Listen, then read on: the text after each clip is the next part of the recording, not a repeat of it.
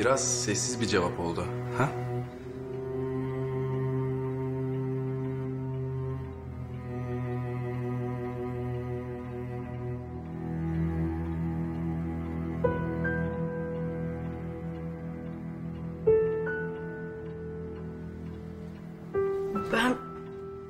Ben bunu...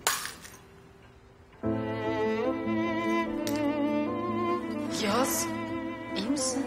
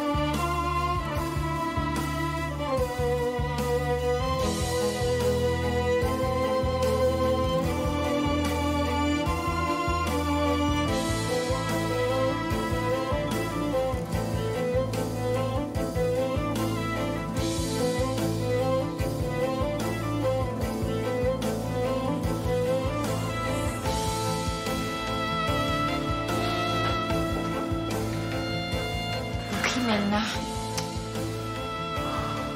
İyi misin?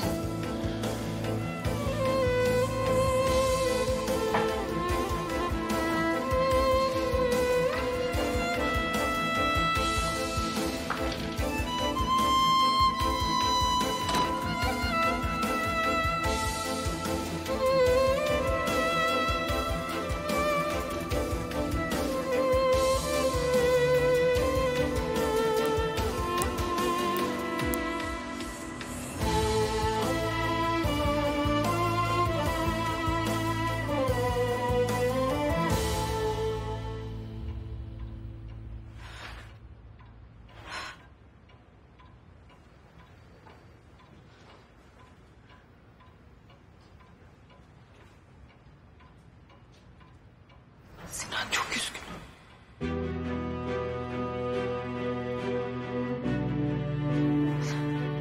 Çok üzgünüm Sinan. Ne demek üzgünüm Hazan? Hazan ne yapıyorsun sen? Kızım ne yapıyorsun sen yavrum? Ne yapıyorsun çocuğum? Bırak. Hazan? Bırak yavrum. Dur bir şey yapma çıkarma Hazan. dur. Hazan buraya gel dedim sana. Hazan. Hazan dedim. Hazan. Hazan dur gel sen buraya gel. Dur. Şimdi daha ilk defa yaşıyor ya böyle bir şey hani ondan pek heyecan yaptı. Dur sen ben halledeceğim. Ne heyecanı, resmen yüzüğü çıkarıp... Anladım ben halledeceğim şimdi. Anası olarak o görev benim görevim. Hazan. Sinan, sen karışma. Anne kız konuşsunlar. Sakin ol sen. Bekle.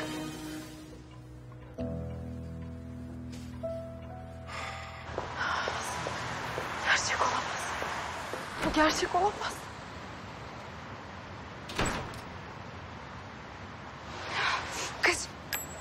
Kız ne yaptın? Nereye attın yüzüğü? Allah seni kahretmesin. Nereye attın yüzüğü? Biliyor muydun anne? Biliyor muydun? Ben şu yüzüğü bir bulayım. Neyi bilip bilmediğimi söyleyeceğim sana. Hah, burada işte. İyi bir şey olmamış. Anne ben Sinan'dan ayrılmak istediğimi söyledim. Sen bana ne yaptın anne? Ne yaptın bana? Ben sana ne yaptım öyle mi? Ben kızımın geleceğini kurtardım. Bir ana olarak. Kızımın gururunu, onurunu, istikbalini kurtardım. Yok. Yok ben bu filmi daha önceden görmüştüm. Ben bu filmi kardeşimde görmüştüm anne. Ama sana bir sürprizim var. Bana Ece'ye yaptığını yapamazsın. Ben Ece değilim.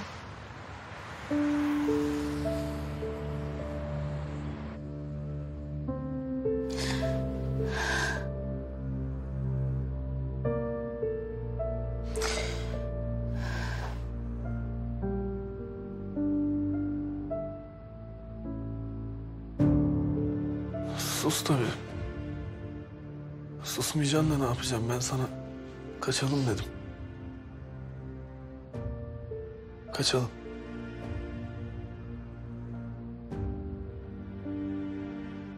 Ben var ya ne dediğimin farkında değilim. Benim kafam kaçtı yani. Sen o adamın çocuğunu doğuracaksın. Ben buraya gelmişim bütün adamlığımı ayağımın altına alıp çiğneye çiğneye sana kaçalım diyorum.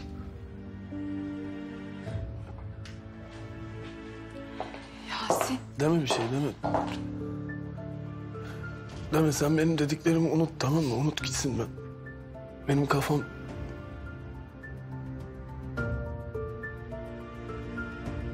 Hem ben ne sanıyorum ki ya? Sanki ben şimdi gideceğim bu kapıyı açacağım. Sana elimi uzatacağım sanki sen de tutup... benimle kaçacaksın.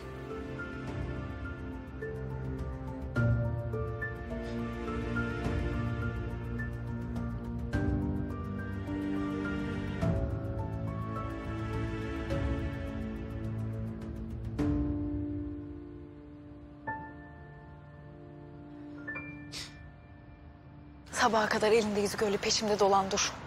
Ben senin çekip çevirebileceğin çaresiz bir kız değilim. Hazan'ım ben, Hazan. Öyle diyorsun ha? Ben yorgunu yokuşa süreceğim anne diyorsun. Öyle mi? Anne ben Sinan'la evlenmem. Evlenemem. Neden? Neden evlenemezmişsin sen bakalım Sinan'la? Adam evlenme teklif etti sana. İşte yüzük ortada. Babası olur dedi. Sinan senin ilk aşkın. Sinan seni seviyor. Sen Sinan'ı seviyorsun. Sen Sinan'la neden evlenemezmişsin bakalım? Söyle bir anana. Hı? Biliyorsun. Duyamadım. Biliyorsun anne. Duyamıyorum seni. Anne biliyorsun. Bana ne olduğunu biliyorsun. Kalbime ne olduğunu biliyorsun.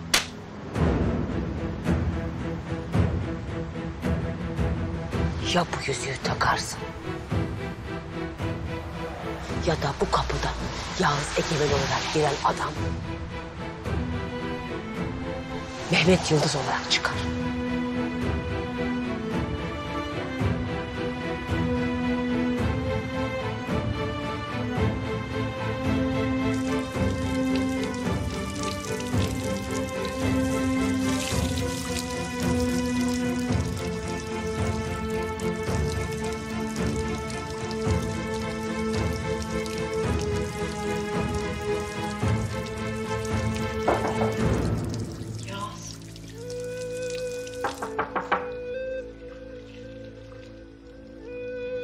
Yağız iyi misin?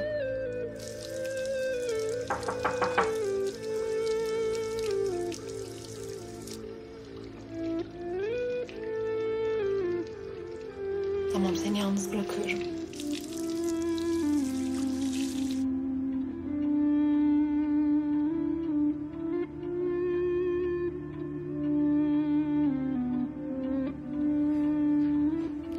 Sinan, oğlum olur böyle şeyler. Heyecandandır. Baba sen benim gördüklerimi görmedin mi ya? Yüzüğü çıkarmaya çalıştı resmen. Sinan, ben annene evlenme teklif ettiğimde heyecandan konuşamamıştı. Kafasını salladı, yüzüğü bile parmağına takmadan eve kaçtı. Baba. Üzgünüm deyip çıkıp gitti. Bu ne demek ya?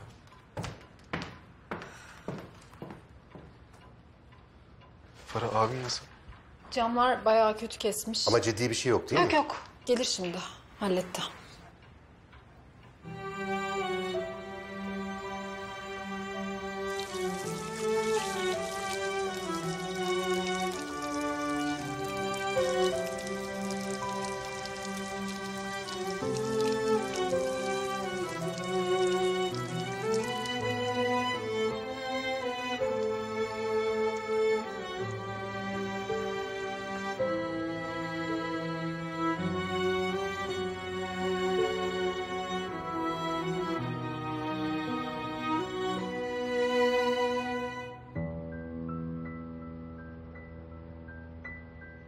Yapamazsın.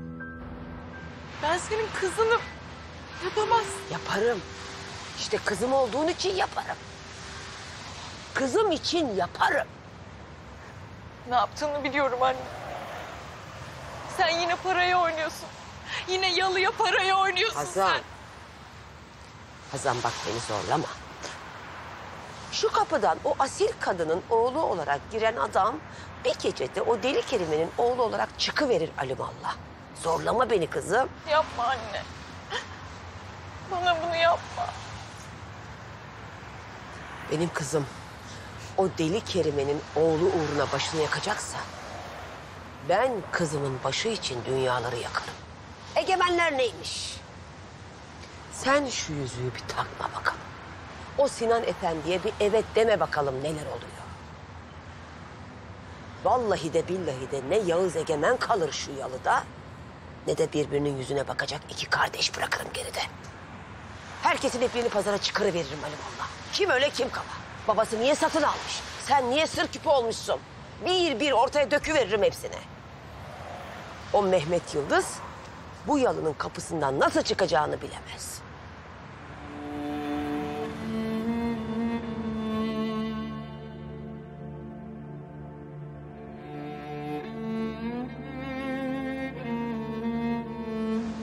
Bak şu yüzüğü.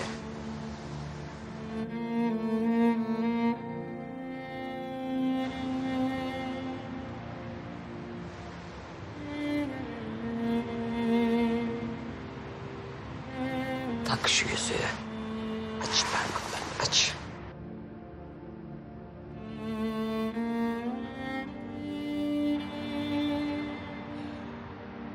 Tak.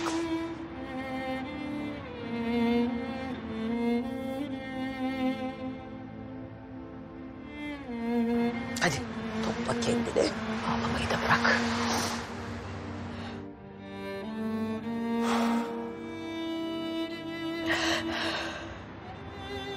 Hadi yürü.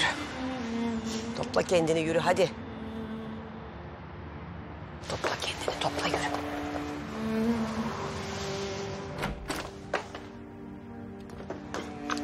Topla kendini. Topla kendini. Hadi. Hadi.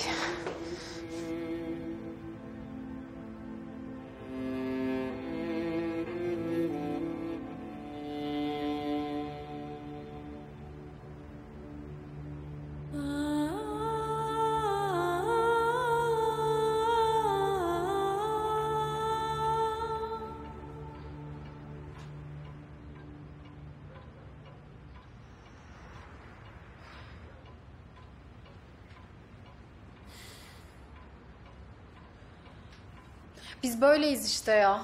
Kadın milleti. Yani bizim sağımız solumuz hiç belli olmuyor. Heyecanımız bile tripli bizim.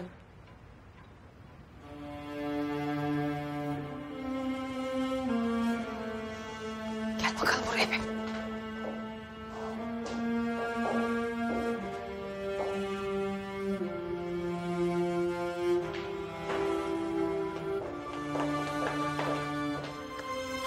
Baba ben artık. Biz geldik.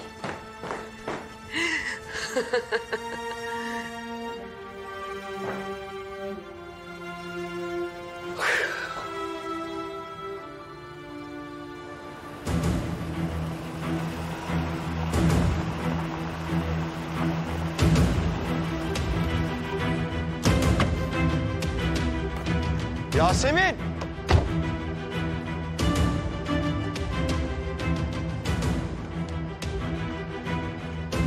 Anlatacaksın bana, her şeyi anlatacaksın.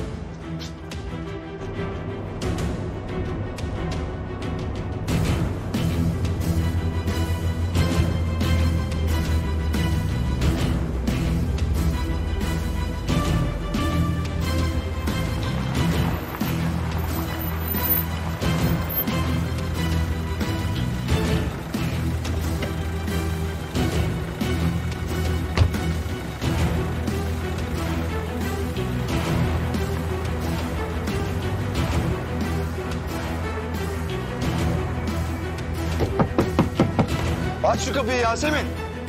Yasemin aç şu kapıyı. Yıllardır beni nasıl kandırdığını anlatacaksın. Kızından utan, çık dışarı Yasemin. Biliyorum orada olduğunu, aç şu kapıyı. Bağırma. Buradayım, bağırma.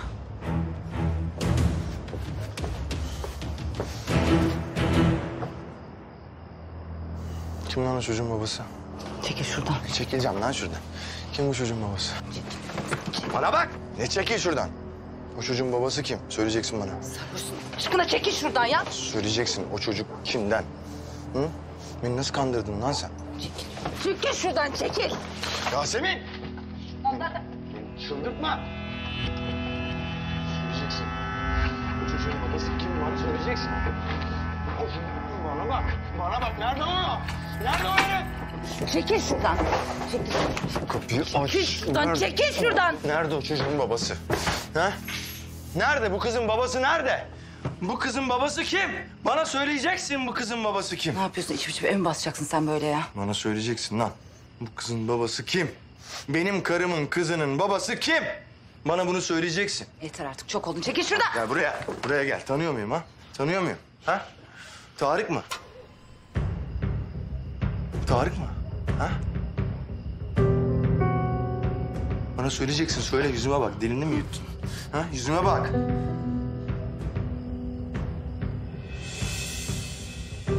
Ömrüm. Seni kahretsin. Ömrüm. Ömrüm. Yaşıyor mu?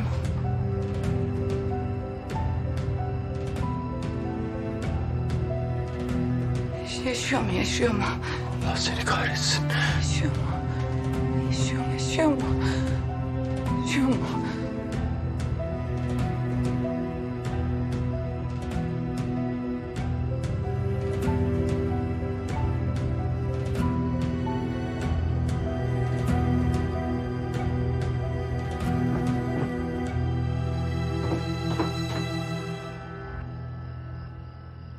Kabak gene benim başıma patladı Sinan Efendi, gördün mü?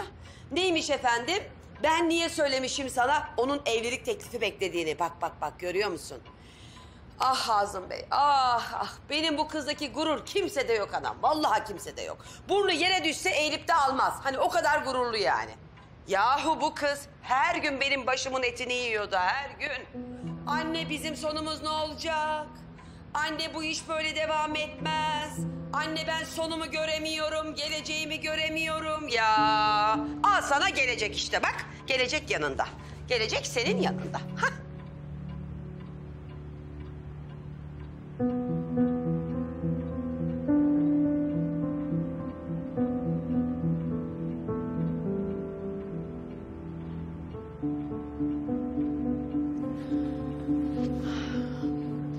Sinancığım çok tebrik ederim. Hazancığım. Her şeyin istediğin gibi olduğuna çok sevindim.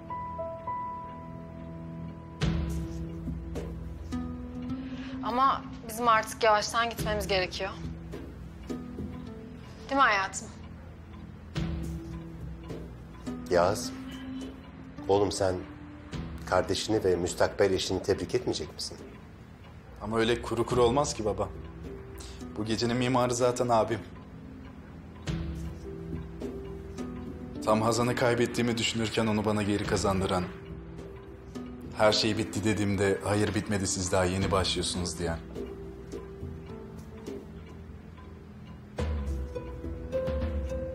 Ellerimizi yeniden birleştirip bizi kendi elleriyle barıştıran. Ben bu gece için sana özellikle teşekkür ediyorum abi.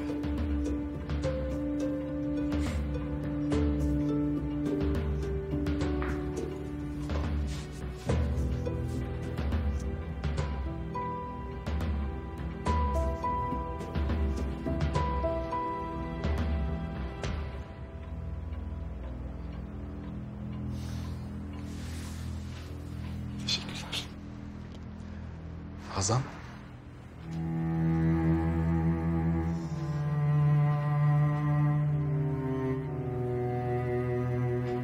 Ben mutluluklar dilerim. İkinize de. Tebrikler. Midem çok kötü. Kızım.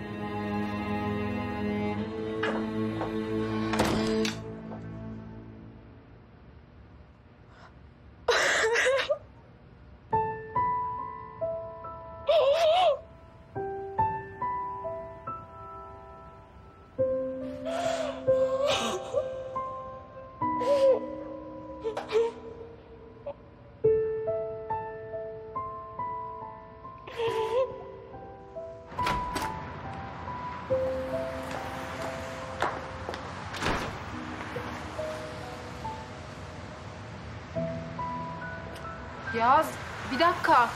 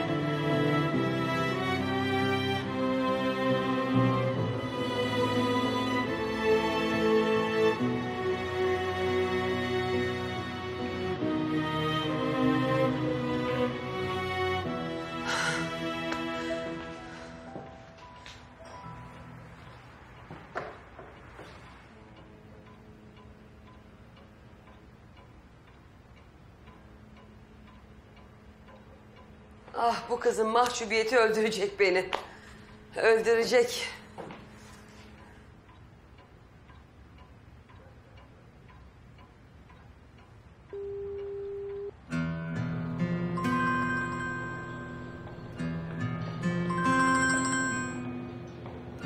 Efendim Hasan Bey. Yukarı çık, kapıyı çal artık. Peki efendim.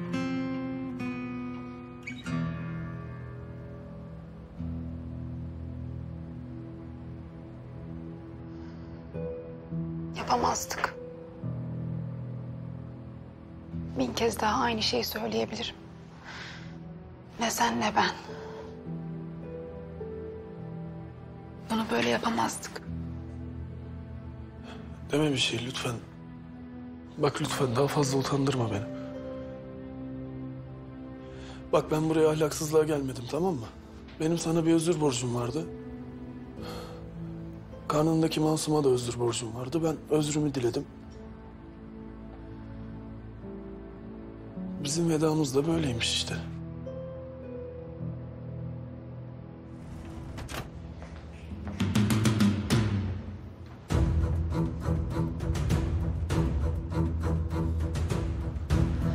Belki...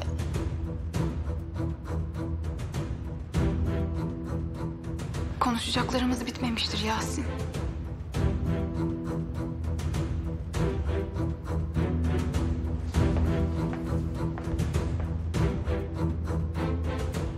Belki bir mucize olur. Birbirimize söyleyebileceğimiz yeni şeyler olur.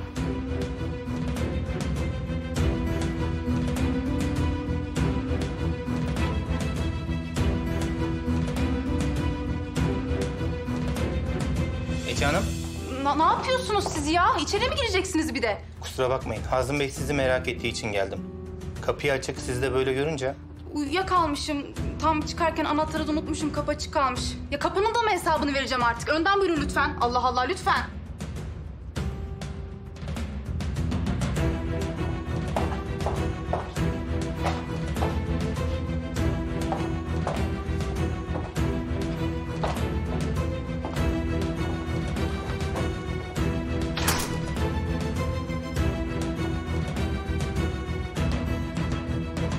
Gökhan bu çok kanıyor.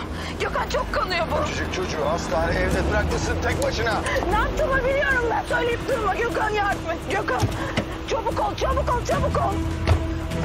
Anneciğim tamam. Anneciğim tamam. Tamam. Tamam. Gel.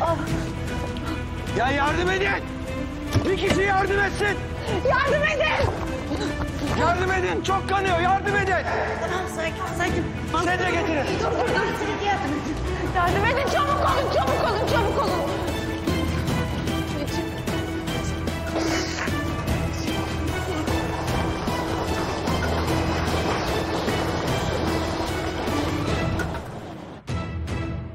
Tabii Hazım Bey, şimdi sizin de dikkatinizi çekti benim kızım bu durumu, değil mi? Haklısınız. Heyecanlı da biraz.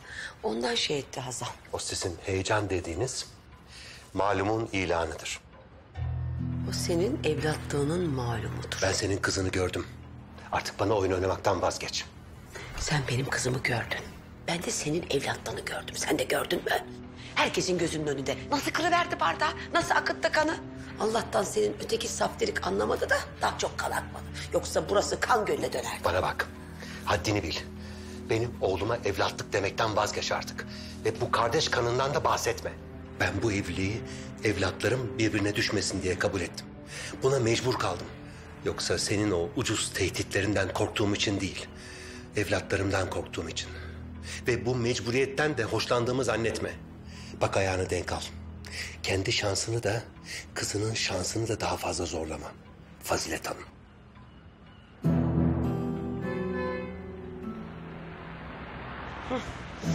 Ece geldi herhalde. Ben gideyim de bir önden anlatayım. Olan biten hiçbir şeyden haberi yok çünkü onun. Ona bir bilgi vereyim, biraz anlatıvereyim.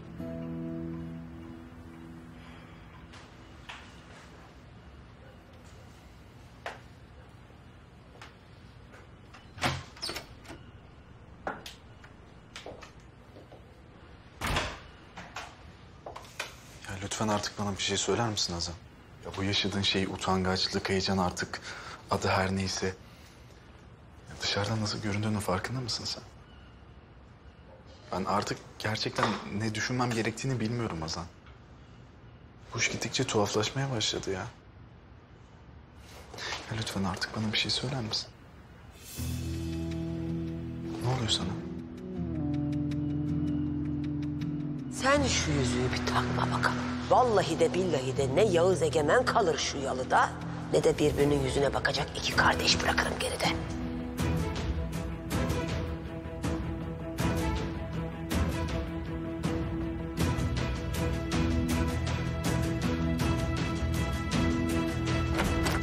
Gir içeri. Gir. Neredesin sen? Ha? Ne uykusuymuş bu? Bana bir söyle. Yavaş, yavaş çık. Abla? Ya abla, abla tabii bak. Bak neler kaçırdın, sen daha uyu.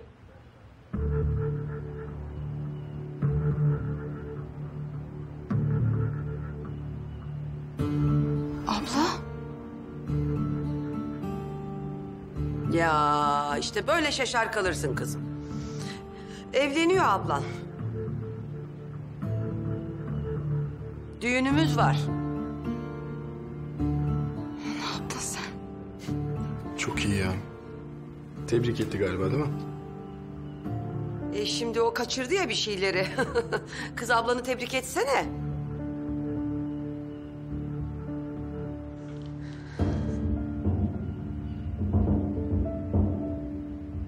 Ne yaptın sen? Yarın. Yarın. Sinan Bey'i de tebrik et hadi. Tebrikler. Bu içten tebrik için teşekkür ederim Cici anne. Hazan ben bırakayım seni artık ha. Aa, nereye gidiyorsunuz ayol? Ne biçim gençlersiniz siz yahu? Gidin çıkın eğlenin, bir kutlama yapın, bir şey yapın. Benim kutlamaya halim kalmadı anne. Gördüğünüz gibi Hazan yine formunda. Sinan Bey, Selin Hanım uyandı. Sizi odasında bekliyor. Ben hemen geliyorum Hazan. Hazan'ı şoför bırakır. Böyle midesi rahatsızken onu ayakta bekletmeyelim. Ben de arabaya kadar eşlik ederim ona. Tamam, ben yukarıdayım o zaman. Yok Hazım Bey, ben kızımı geçiririm. Anne sen gel benimle. Hazan'ı ben yolcu ederim Fazilet Hanım. Seve seve. Hadi gel. Dur kız, çekiştirip durma, tamam. Allah Hadi. Allah. Gel. Geliyoruz işte. Nermin, Hazan Hanım'ın paltosunu getirir misin? Tabii Hazım Bey.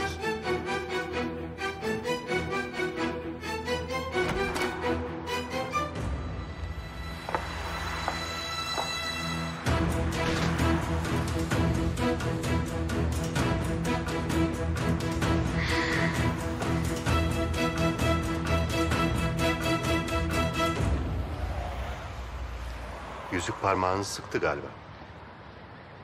Hazım Bey, Hazan, senin bana söyleyecek bir şeyin yok. Parmağında oğlumun yüzüğüyle ailemizin bir parçası olacaksın. madem konuşmaya başladınız, benim de söyleyeceklerim var. Ben Sinan'a Evlilik aşktan çok daha ileridedir. sizin kardeşimle olan evliliğinize bakınca görebiliyorum. Önemli olan bundan sonra benim sizi nasıl gördüğüm. Evlilik bağı ailenin temel taşıdır. Evliliğin temeli de sadakattir. Benim senden tek istediğim sadakat. Oğluma, doğru olana, onura, şerefe ve aileye sadakat. Sarsılmaz ve sonsuz biçimde sadakat.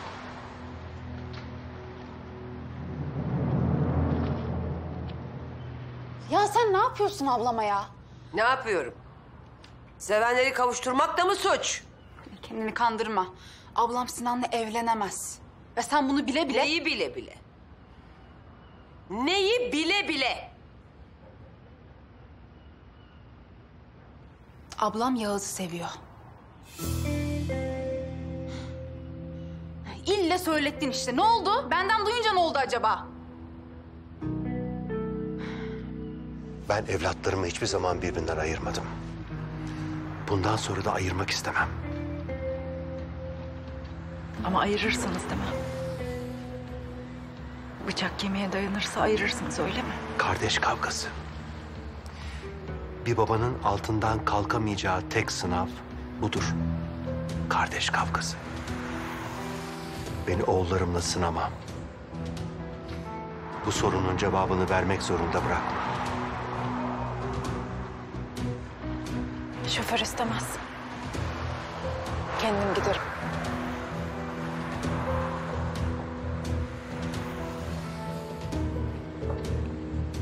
Hazım Bey. Efendim, benim size söylemem gereken bir şey var. Bana bak Ece. Bak, şu torunumun hatırına sana dokunmuyorum. Bak, beni delirtme. Kapa o edepsiz çeneni. Beni daha fazla kışkırtma. Asıl sen kışkırtıyorsun anne. Ya ben onlar birbirini seviyor, kavuşsun demiyorum zaten. Onlar da kavuşmaya değil, kaçmaya çalışıyor ya. Ama böyle yapamazsın. Yağız'ın önüne Sinan'la geçemezsin. Ya sen ablamı hiç tanımıyor musun ya? Ablam zorla asla evlenmez, olmaz. Gör bak nasıl oluyor. Ablan nasıl evleniyor gör bak. O elini hiç çekmeyeceksin değil mi üstümüzden? O ellerini kalplerimizden asla çekmeyeceksin değil mi?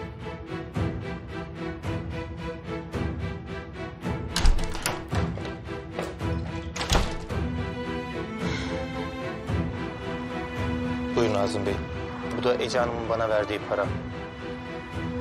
Özür dilerim. Şüphelenmesin diye almak zorunda kaldım.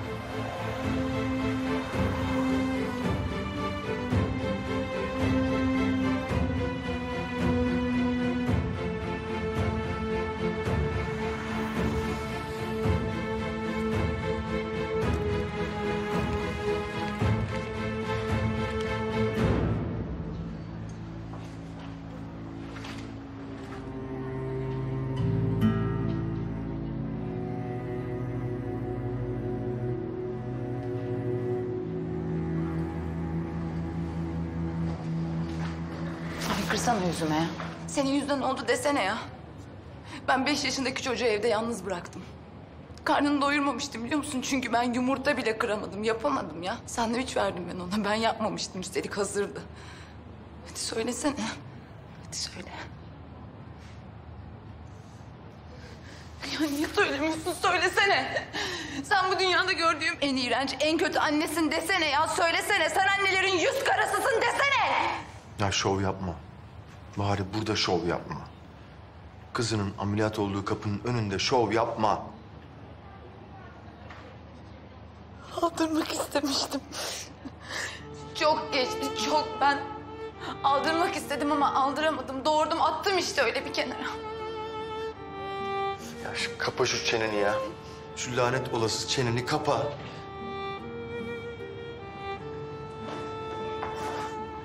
Ben yapamam dedim. Olmaz dedim ya. Benden anne olmaz dedim. Ben bakamam dedim. Ayak bağı olur dedim. Evet, aklından geçeni söyledim. Ben dedim ki onun ailesi beni kabul etmedi. Çocuğumla asla kabul etmez dedim. Senin için ya, zengin koca için ben çocuğumu doğurdum, bir kenara attım. Ben böyle bir anneyim işte.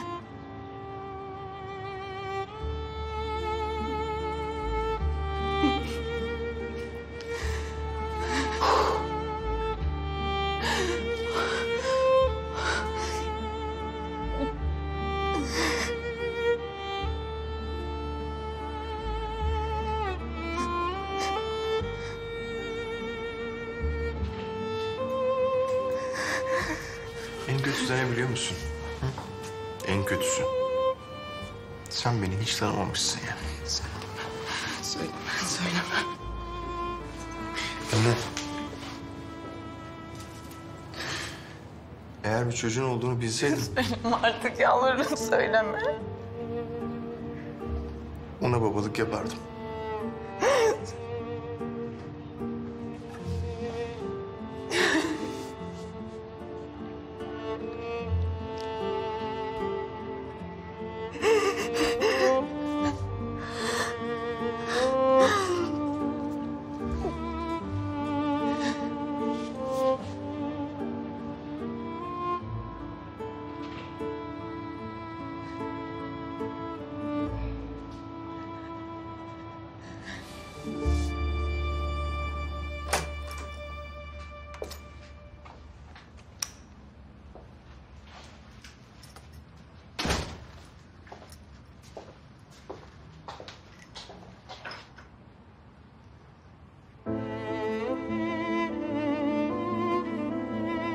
Bu gece sevgilimleyim. Evi size bırakmak istedik.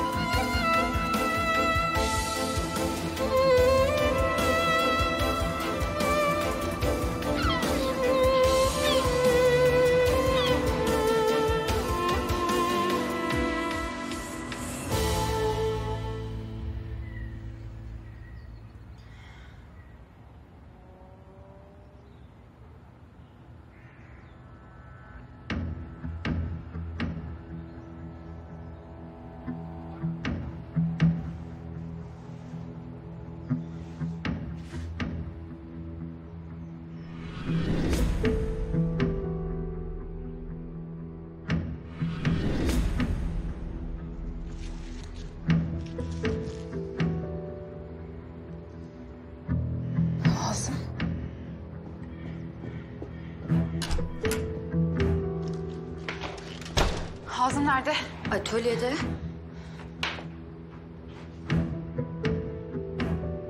Baba, sen ne biliyorsun? Ne sen ayırabileceksin ne de annesi. Kavuşacaklar.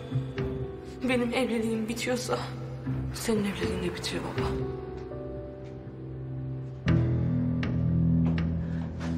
Hazım. Açıklayabilirim. Gerçekten açıklayabilirim.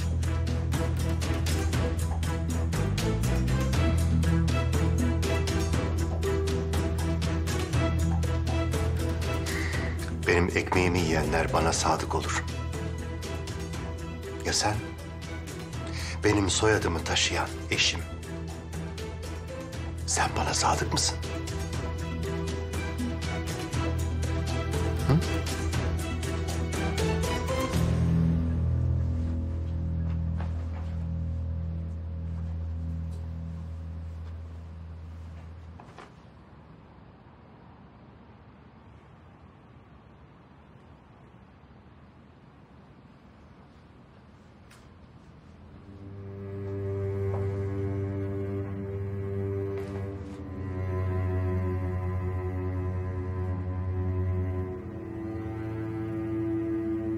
Sen şu yüzüğü bir takma bakalım.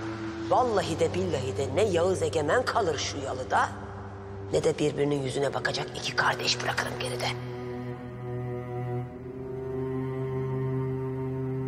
Ben evlatlarımı hiçbir zaman birbirinden ayırmadım. Bundan sonra da ayırmak istemem. Bir babanın altından kalkamayacağı tek sınav budur. Beni oğullarımla sınama. Bulacaksın. Bir yolunu bulacaksın.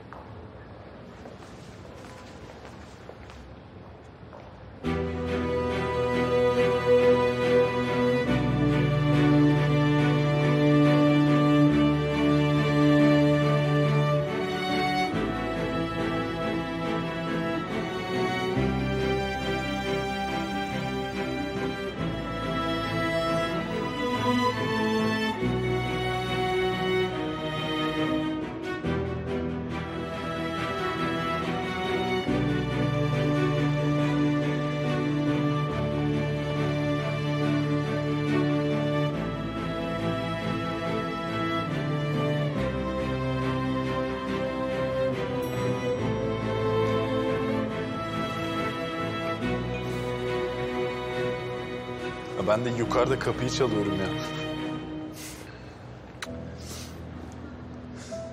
O birileri fena dağıtmış ya dün. Farah nerede?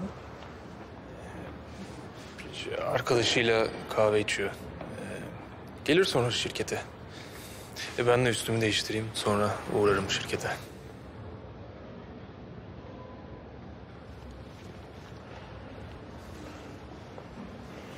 Biz ne yapıyoruz? Kahvaltı? Bu düğün şeylerini falan konuşsak. Benim şirkete gitmem lazım. Birkaç eşyamı toplayacağım. Ya tamam, şirkete yakın bir yerde kahvaltı yapalım.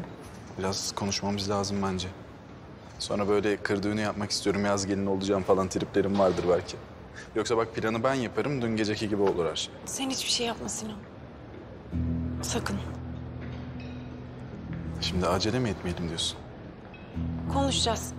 Sen bir şey yapma. Konuşacağız.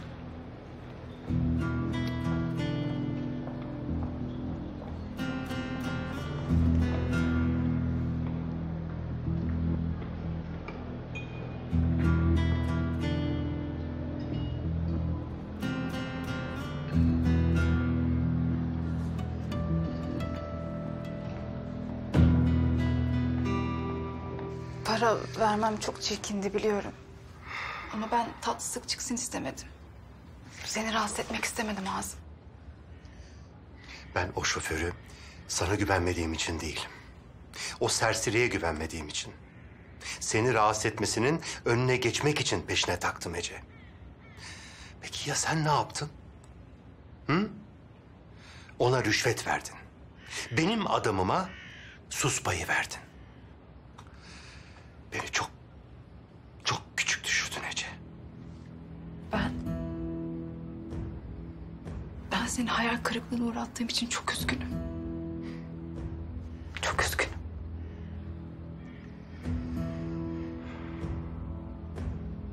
Benim sana söyleyecek bir şeyim yok. Çıkabilirsin.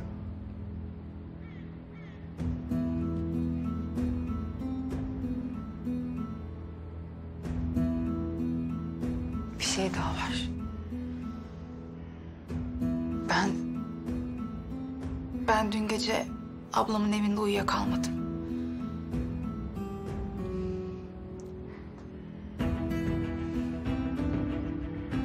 Yanında Yasemin vardı.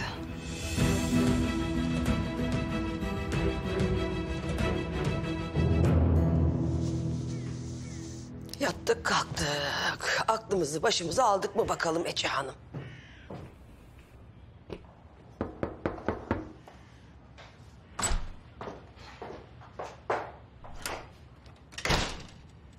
Ece nerede? Vallahi atölyede herhalde. Üzerinde gecelik koşturuyordu. Biz uzun uzun sohbet ettik. O benden özür dilemek istedi. Diledi. Ben öyle işte. Hepsi bu kadar.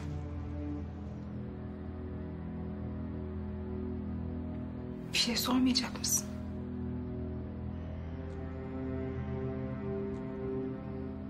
Bir şey söylemeyecek misin Hazım?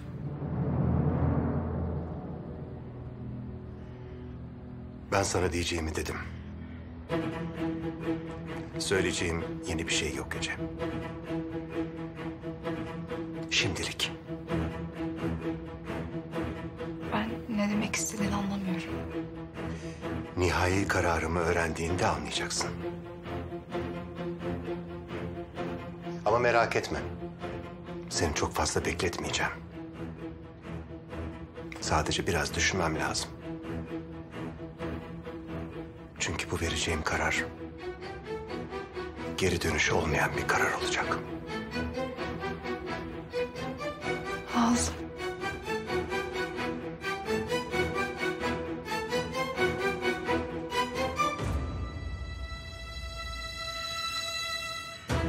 Çıkabilirsin Ece.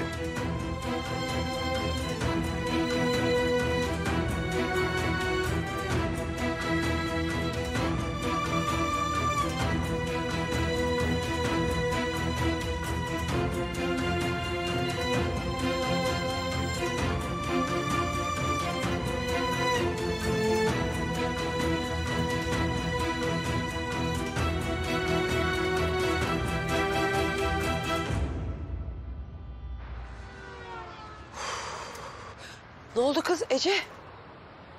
Fazilet Hanım gün erken başlamış. Ne oldu? Kapı dinliyordun yine değil mi? Anasını kapı dinlemeye muhtaç edenler utansın. Neydi o kocanın hali öyle? Ne yaptın gene bir şey mi yaptın? Geç kaldın. Hepsini dinleyemedin demek. Ece benim cinlerimi tepeme çıkarma. Söyle. Yataktan kalktığın gibi fırlamışsın kocanın yanına. Ne oldu diyorum sana, ne oldu? Kız bir kabahat mi işledin? Cevap versene annene. Kız Ece cevap ver diyorum sana. Niye konuşmuyorsun benimle?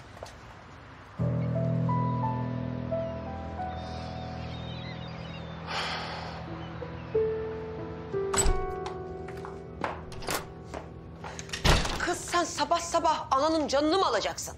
Ha? Niye cevap vermiyorsun bana? Gördüm kocanı. Dağılmış gitmiş adamın suratı. Ne oldu kız? Ha? Kız sen yoksa dün gece uyuyorum diye bizi ayakta uyutup bir şey mi yaptın?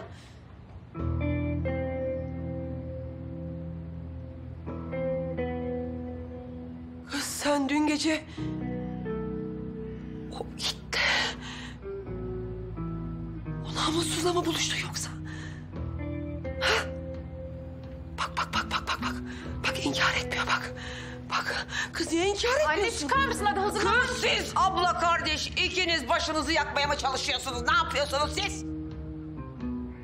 Ne dedi kocan? Kocan ne dedi? Neye karar verecekmiş? Ne düşünecekmiş? Çabuk söyle. Hazım'ı duydun anne, fazla bekletmeyeceğini söyledi. Hadi merak etme, ben öğrendiğimde sen de öğreneceksin zaten. Hadi çıkar mısın ya? Çık hadi, hazırlanmam gerekiyor. Hadi lütfen.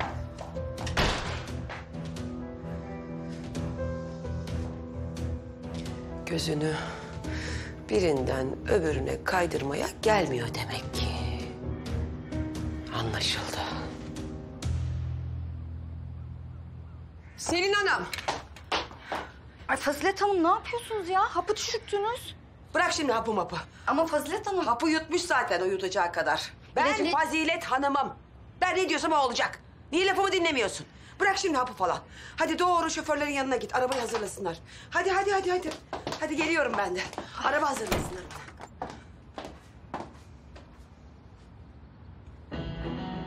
Selin Hanım. Şşş. Yok anam yok, bunda hiç can kalmamış.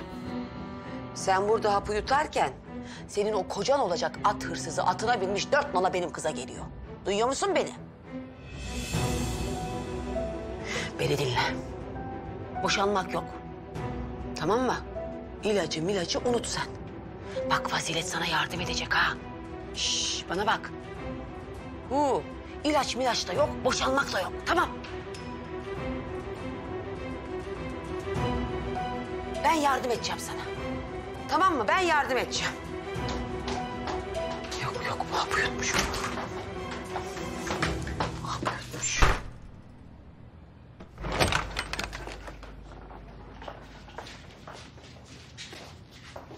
Telefon.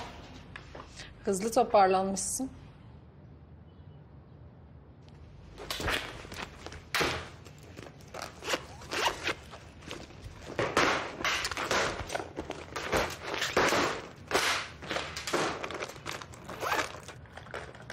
Hazan sen ne yapıyorsun?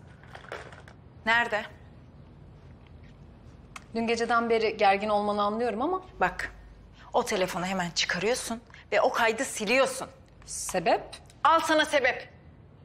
Gördün mü sebebi? Dün gece bundan çok daha fazlasını gördüm ben.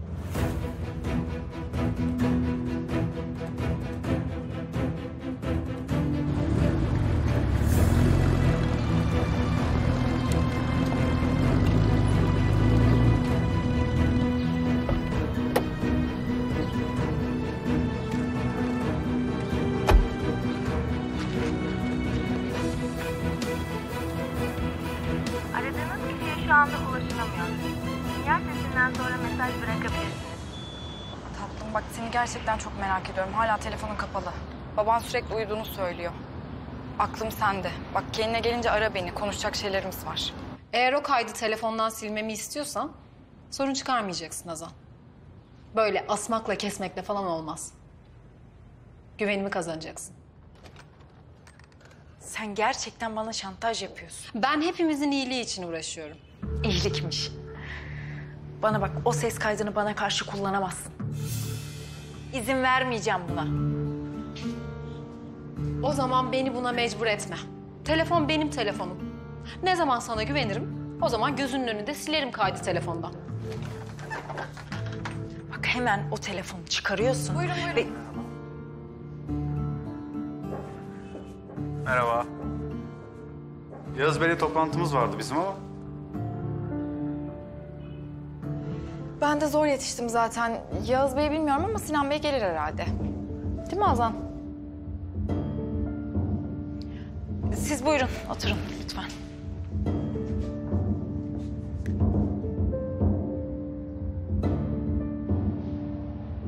Çok lezzetli değil mi? Hadi bakalım. Aferin benim kızıma ya, aferin. Hadi bir tane daha. Al bakalım bir tane daha. Çok güzel değil mi? Kadın, çabucak iyileşeceksin sen değil mi? Hı? Değil mi anneciğim? Çabucak iyileşeceksin, tamam mı? Çabucak. Hanımefendi, taburcu olmadan önce doktor sizi bekliyor. Çorbasını babası içirsin isterseniz.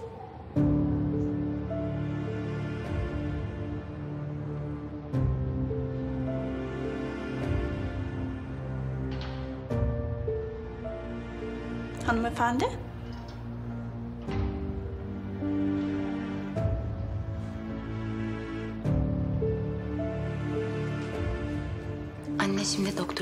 gidecek. Sonra buradan birlikte çıkacağız, tamam mı? Ve sana söz veriyorum, anne yılın annesi olacak. Tamam mı?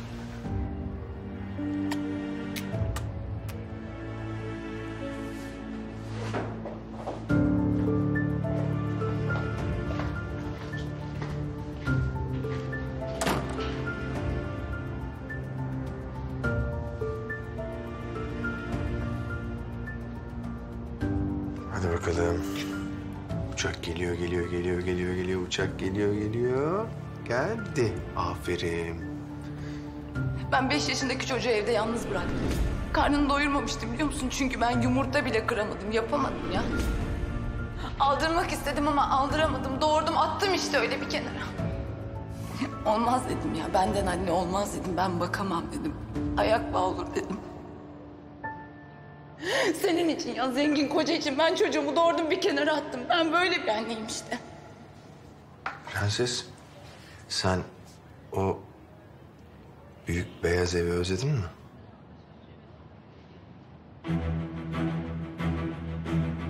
Öncelikle ilk bir hafta çok özel bir bakım gerekiyor. Koşmasın, zıplamasın. Kafa travması risk alabileceğimiz bir durum değil. İlaçlar bağışıklık sistemini düşürebilir. Beslenmesine, üşütmemesine özen göstereceksiniz. Tekrar geçmiş olsun. Çok teşekkür ederim, çok sağ olun. Hadi bakalım.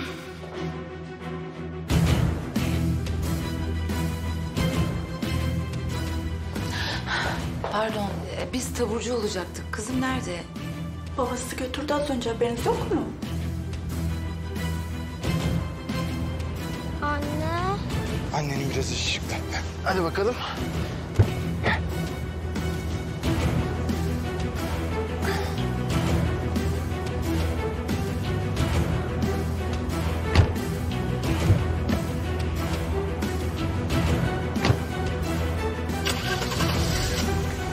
Gökhan!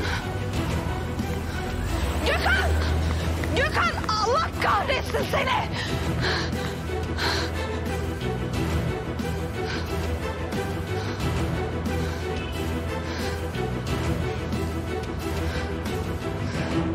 Ah Ece ah. Beni şunun ayağına götürüyorsun ya. Tüh sana. Tüh.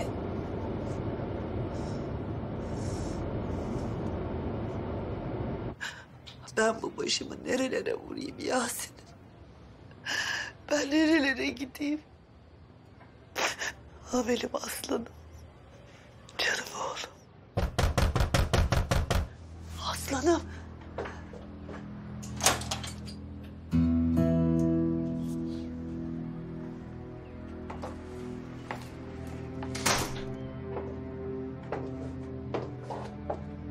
Ya Şükriye Hanım. Neydi, ne oldu? Değil mi?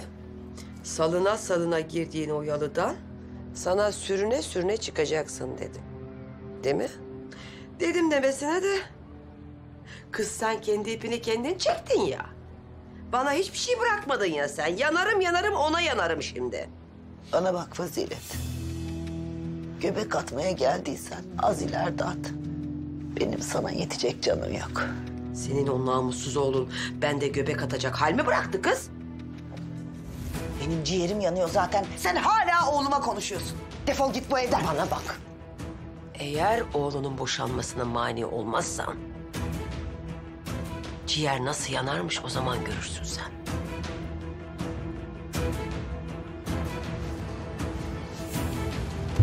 Damadıma gidiyoruz.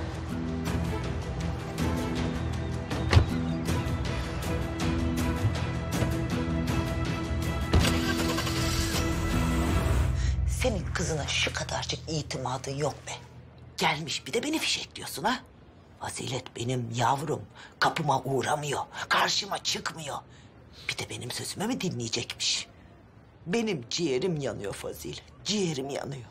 Senin o deli oğlun, o bebeğin kendinden olduğunu bir öğrensin.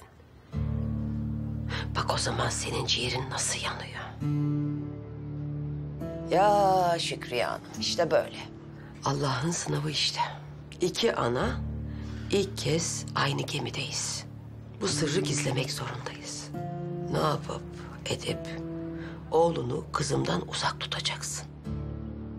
Eğer bunu yapmazsan ne benim kızımın istikbali kalır ne de sana ana diyecek bir oğul kalır geriye. Yanlış yaptık Fazilet. Yanlış yaptık. Çok yanlış yaptık. Al yamalı bohçanı! Hadi başka kapıya, hadi!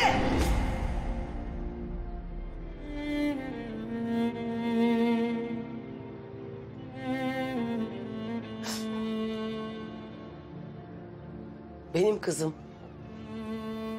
karnında bebeğiyle ona diyen senin o serseri oğlunun bebeğiyle kapına gelip yalvardığında sen ne yaptın? Sen vurun abalıya dedin. Benim yavrum karnındaki bebeğiyle kıvranırken yarısı oğlumdandır demedin. Dedin. Yılanın yavrusu dedin. Sen o böcek zehrinin bile suç ortağı oldun. Yanlış yaptık ha Şükriye. Yanlış yaptık. Öyle mi?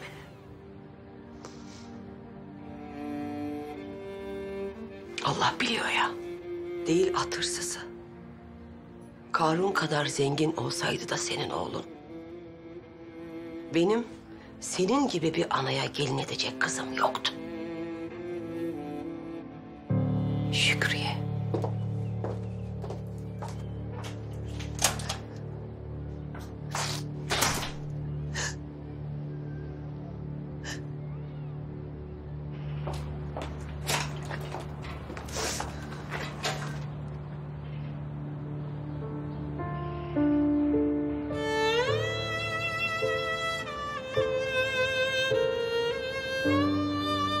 Ne yaptığını biliyorum anne. Sen yine paraya oynuyorsun. Yine yalıya paraya oynuyorsun Hazan. sen.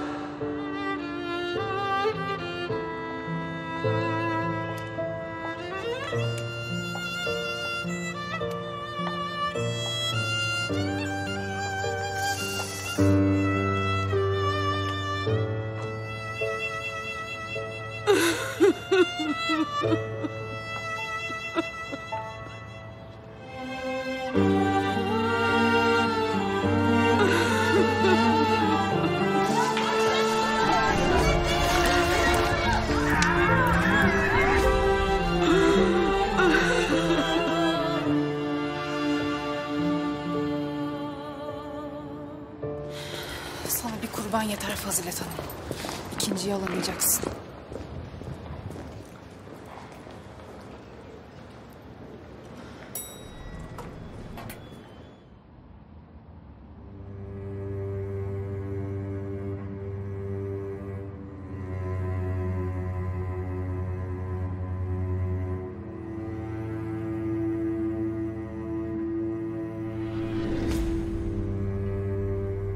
Hazan, evlenelim.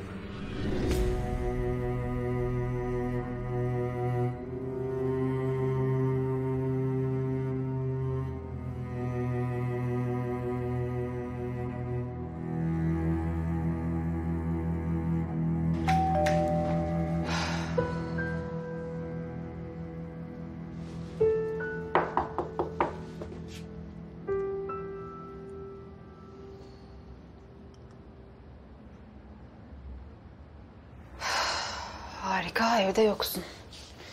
Harika.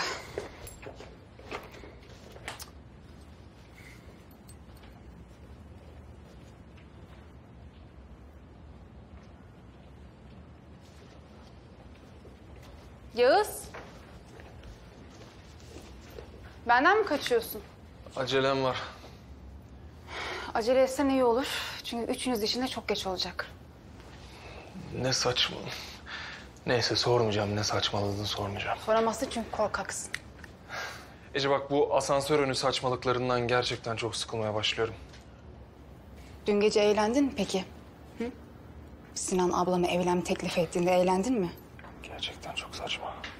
Yağız, hiçbir şey ablamın Sinan'la evlenmesinden daha saçma olamaz.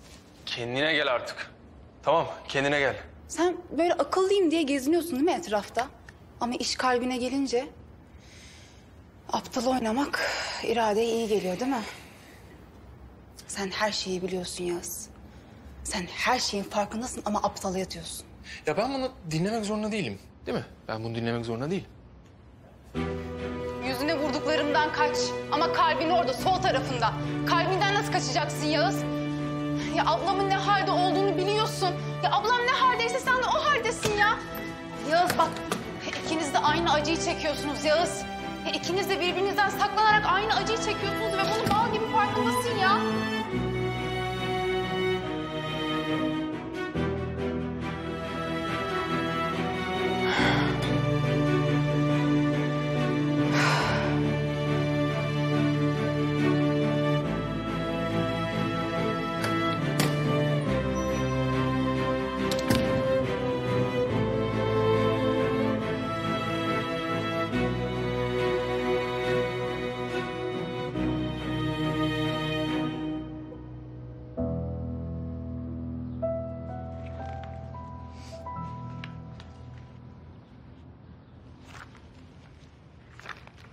Diğer kataloğu alabilir miyim? Tabii, buyurun. Teşekkürler. Madem son toplantın, seç bakalım. Bu mu? Bu mu? Bilmem. İkisi de olur yani. Hazan'ın kafası başka hazırlıklarda tabii. Kendini işe veremiyor.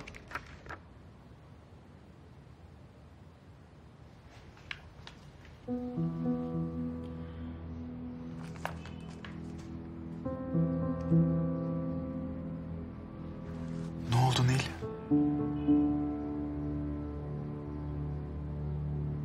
Tek taş mı o? Evet. Bildiğin tek taş işte. Sinan. Tamam. Kısa keselim bitsin o zaman. Bence sen bize artık mutluluk dileyebilirsin. Çünkü Hazan'la biz evleniyoruz. Sinan.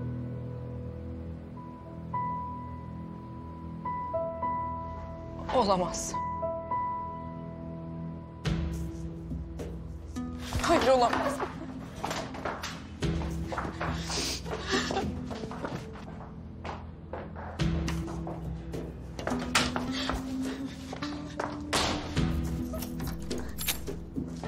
Nasıl olur ya böyle bir şey? Nasıl olur? Nasıl olur? Nasıl olur? Nasıl olur? Nasıl?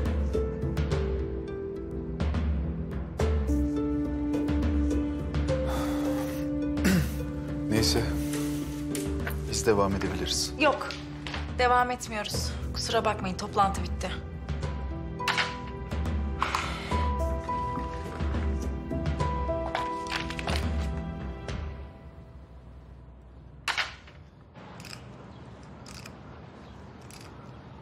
Belki konuşacaklarımız bitmemiştir Yasin. Belki bir mucize olur.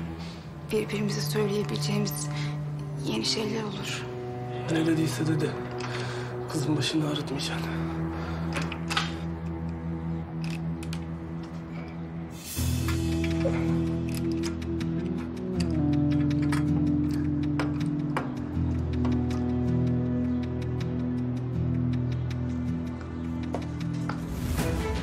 Arabam bozulduysa ustayı bekleyeceğim. O iş beni açar. Buraya niye geldiğimi biliyorsun. Tamam, protokolümle işte attım imzayı. Daha ne istiyorsun?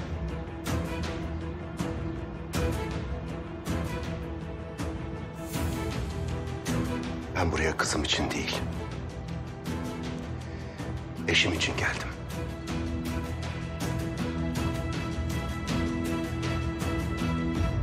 Alın bakalım. Teşekkür ederim. Çam sakızı, çoban armağanı. Ay, Vallahi boş gelmemiş gördünüz. Kız boş gelir miyim? Bunlar ne zamandır benim çantamdaydı da ben unuttum. Hiç fırsatım olmadı ki. Hani geleyim de size bunları vereyim böyle. Küçük ama beni hatırlarsınız artık. Allah tuttuğunu altın etsin kız Fazilet. Amin. Amin Hazan'ım. Ne güzel dualar ediyorsun. Kızlarım için de dua et biraz, olur mu? Allah hepimize huzur versin inşallah. Fazilet be, pek dertlisin ya. Yok be. Aa, söylediğin lafa bak ayol. Yalı Hanım'ın, Fazilet Hanım'ın dert tasa uğrar Tabii mı artık? canım. Değil mi ya? Kız şöyle ballandıra ballandıra anlatsana bize. Kız içimiz açılsın. Kız anlat, anlat da parayla saadet nasıl olurmuş bunlar görsün. Fazilet'im gelmiş. Binnaz, nasılsın? Pazara mı gittin? Hoş geldin. Damat da gelmişsin. Nereye gelmişsin damat? Ne bileyim kız seni burada görünce damat da şeyde ya. Nerede kız damat? Kız şeyde Yasin'in orada, tamircide. Hazım Bey. He.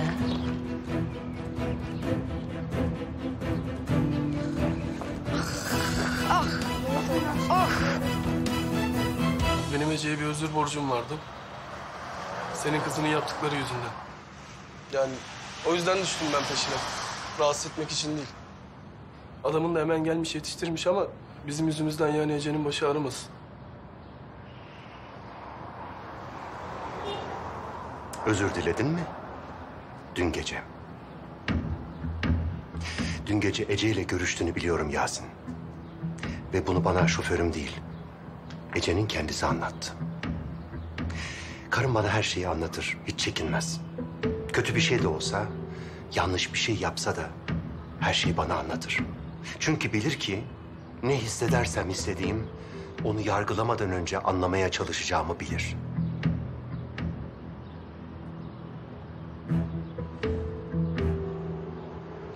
...30 yıl daha genç, 30 yıl toy olsaydım... ...senin anlayacağın dilden konuşurdum seninle. Ama insan benim yaşıma gelince... ...artık yumruklarıyla değil... ...tecrübesiyle konuşuyor. Sen buraya niye geldin be? He? Böyle salon salomancı, grand tuvalet gelmişsin. Sen beni ezmeye mi geldin? He? Madem ağzım burnumu kırmayacaksın, sen niye geldin buraya?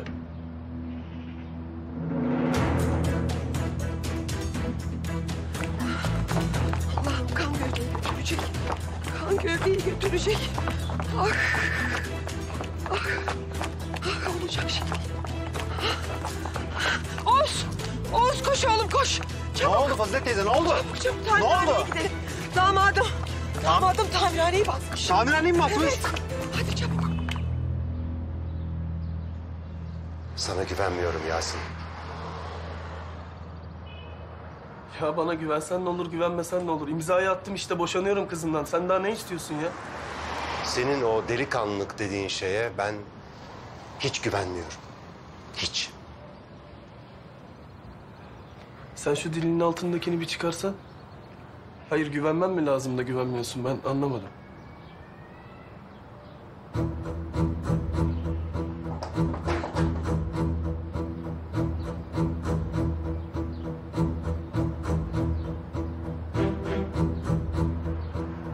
Olacak olanın önüne geçemem.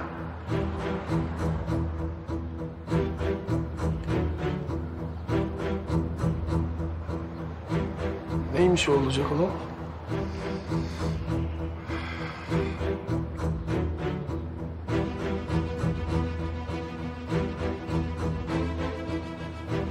Adam ol Yasin.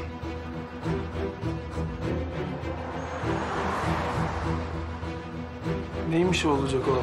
Hazım Bey, açık konuşsana.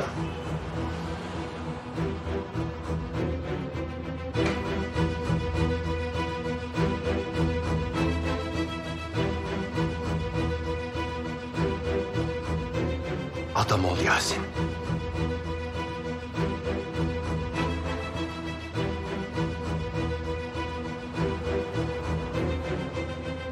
Adam.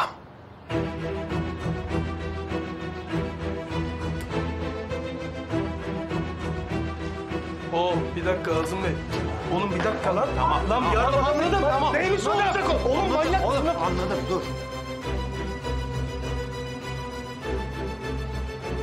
Hazım Bey, ne olur bir durun. Aşk olsun, duymuyor musunuz siz beni? Bir durun Hazım Bey. Komşum söyledi burada olduğunuzu. Koştur koştur. Nasıl yetiştiğimi bilemedim vallahi. Neye yetiştiniz? Hazım Bey, Allah aşkına siz bu serseriyle ne konuşup duruyorsunuz? Ne muhatap oluyorsunuz siz bununla? Ne oldu, bu gene benim kızım peşine mi takılmış? Bakın ben söyleyeyim size, benim kızımın hiçbir kabahati yok. Benim kızım sizi seviyor Hazım Bey. Sakın beni bir daha bu kadar küçük düşürmeyin.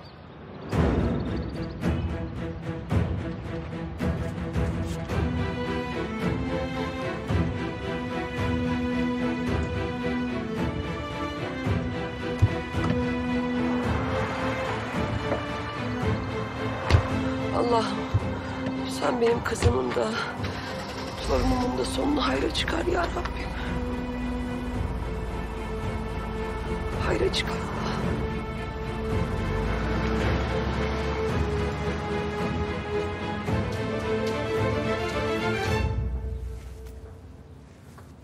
Hazan.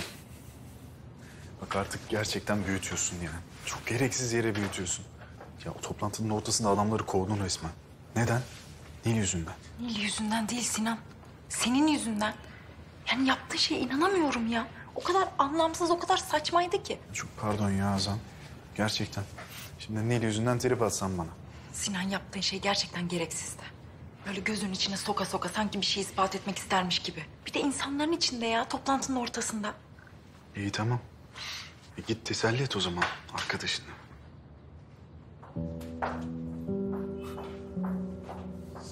İnanamıyorum ya. Sana gerçekten inanamıyorum Hazan.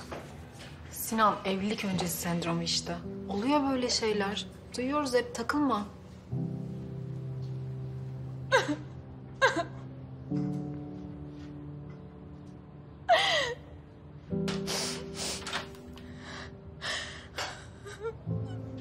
Nil. Nil açar mısın lütfen kapıyı? Sabaha kadar orada kalamazsın lütfen. Lütfen.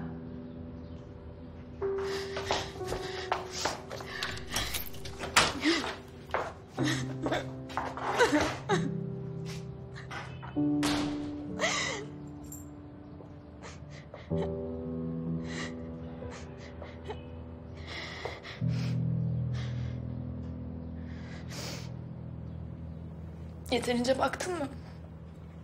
Yetmez ama değil mi sana? Dünün kadın demeye 1000 şahit spor hocası geldi, beni nakavt etti. 5 yıl Hazan. Bu parmağındaki tek taş için ben 5 yıl bekledim. 5 yıl sabrettim. 5 yıl emek verdim. 5 yıl hayal kurdum ben. Bu benim hakkımdı, duydun mu beni? Bu benim hakkım. Nil. Soksana yüzüme. Daha da böyle göstersene.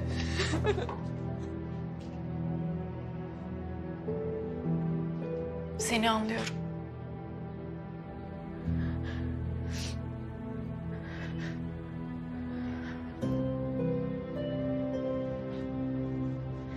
Yaptığın kötülükleri hiçbir zaman anlamadım. Anlamayacağım da. Ama şu an hissettiğin şeyi, çektiğin acıyı, aşk acısını çok iyi anlıyorum.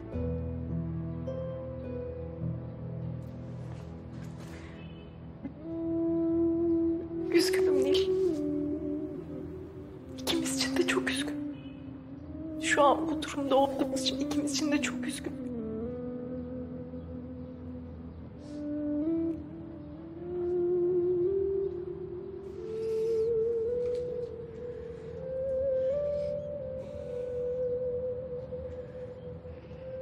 Artık zamanı geldi. Ne? Neyi zamanı geldi?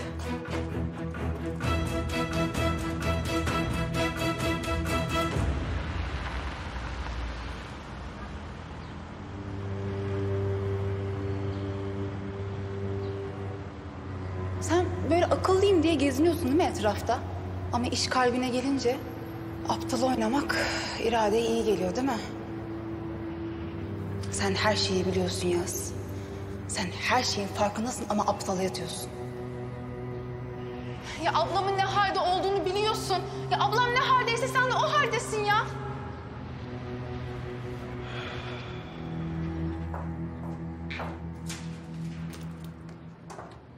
Ne oldu, avutamadın mı kankini? Rahat rahat konuşabileceğimiz bir yere gidelim mi?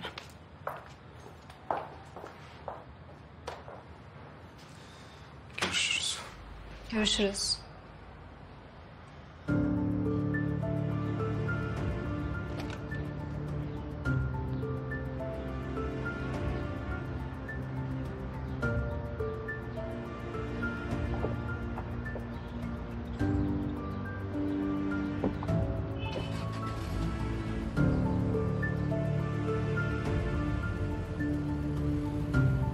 İkiniz de aynı acıyı çekiyorsunuz Yağız. İkiniz de birbirinizden saklanarak aynı acıyı çekiyorsunuz ve bunun bal gibi farkındasın ya.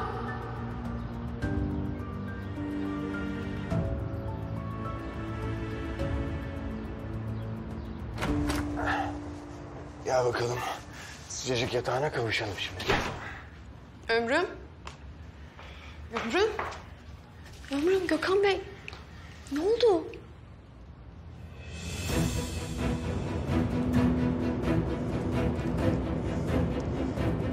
Biraz daha hızlı kullanabilir misiniz? Lütfen birazcık daha hızlı lütfen.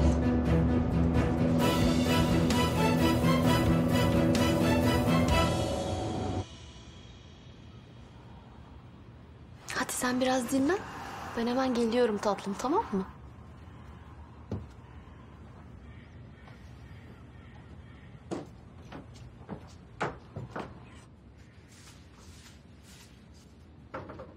Gökhan Bey, ne yapıyorsunuz siz?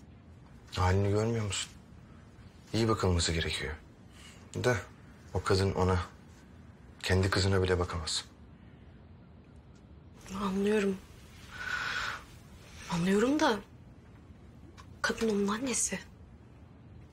Ama siz? Devam et. Rahat ol. O kadın onun annesi. Ben hiçbir şey değilim.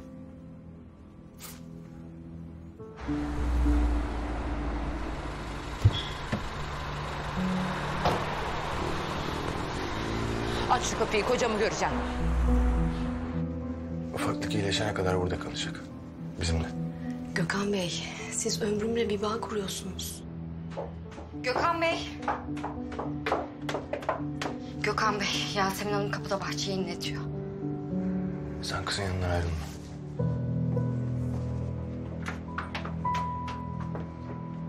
Ya hadi sene. Nerede kocam diyorum. Nereye saklandı? Çağırın şunu. Nermin çağırmaya gitti Yasemin. Ya nerede bu Gökhan? Gökhan! Tamam, ben ilgilenirim. Sen geç.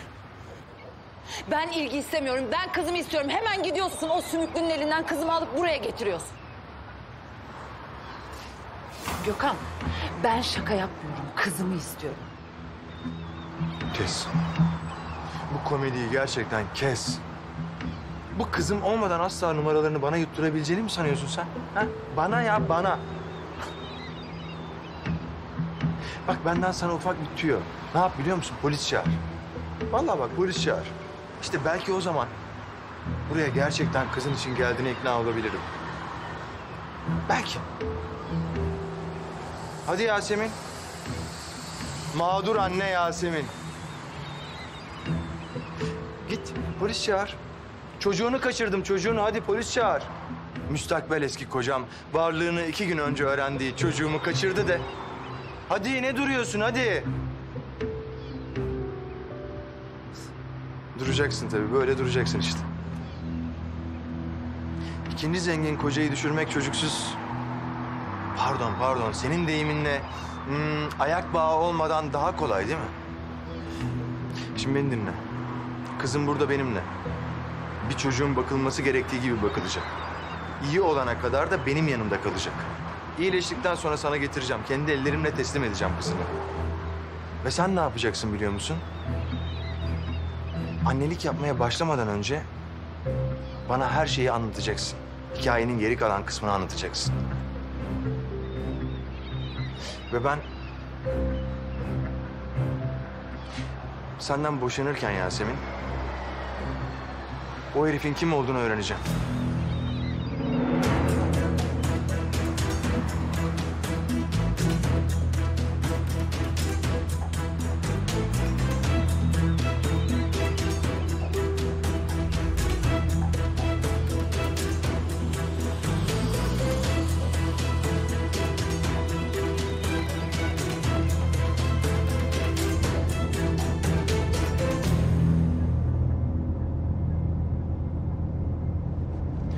Ya tamam, tamam biraz kaba davrandım farkındayım. Ama Nil işte bu ya. Ne yapayım katlanamıyorum bazen kıza.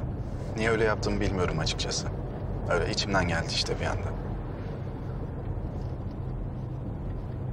Ama artık uzatmayalım Hazan lütfen ya.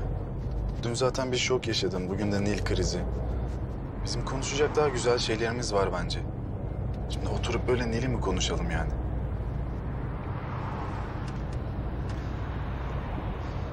Biz evleniyoruz ya Hazan. Biz evlenmiyoruz Sinan.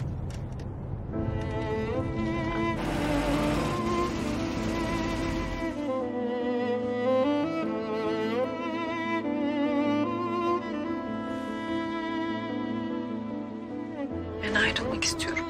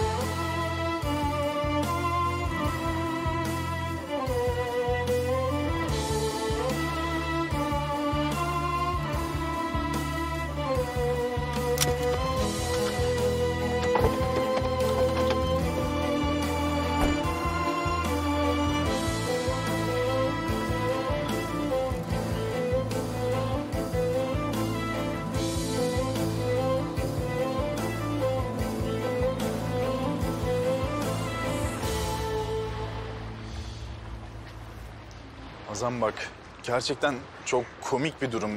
Yani Nil yüzünden bu kadarı gerçekten fazla. Tak şu yüzü lütfen.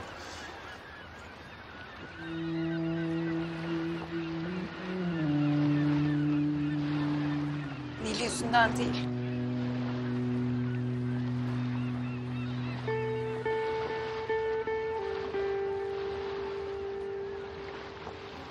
Hazan, ya sen evlenmek istemiyor muydun? İstemiyordum. Annem sana ne söyledi? Seni nasıl inandırdı bilmiyorum ama... Ben ayrılmak istiyordum Sinan. Yemekten önceki son konuşmamızda... Ben anladığını sanmıştım.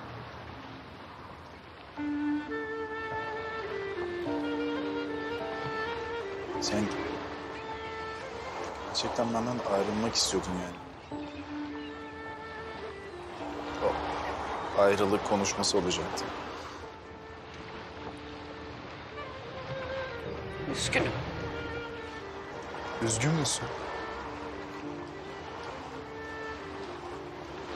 Ben sana evlenme teklifi ettim Hazan. Sen resmen beni terk ediyorsun ya.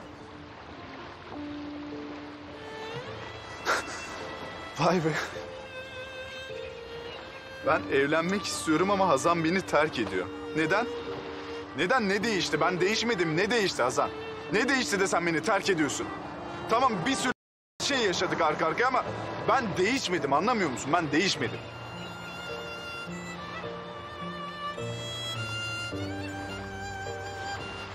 Ben değiştim.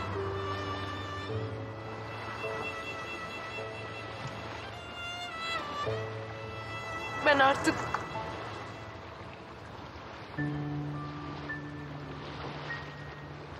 hayallerinin gerçek olduğunu sanan... kendiyle küs... erkek Fatma değilim. Ben sana söylemiştim. Ben sana özüne dön demiştim Hazan. O erkek Fatma benim özüm değildi Sinan.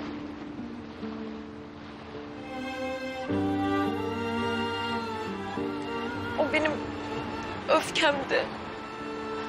O benim küskünlüğümdü.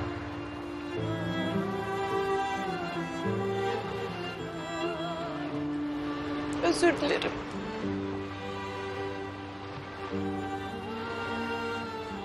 Ben kendimle barıştım. Çok özür dilerim.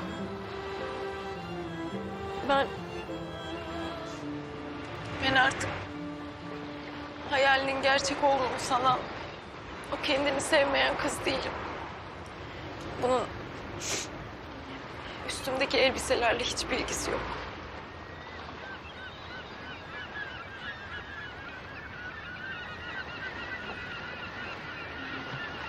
Neyle ilgisi var Hazan?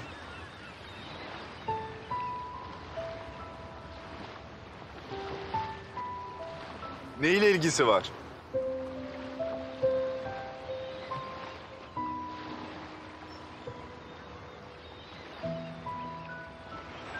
Kalbimle.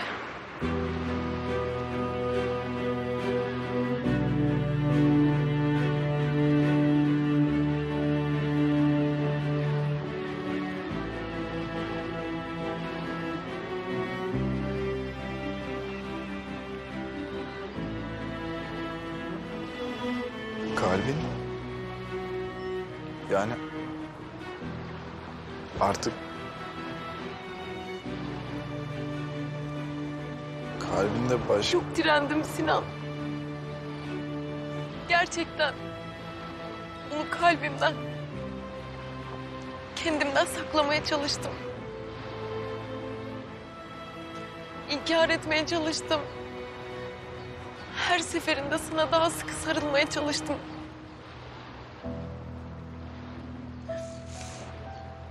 Ama olmadı. Ben başaramadım. Kalbimden kaçamadım Sinan. Çok özür dilerim. Özür dilerim.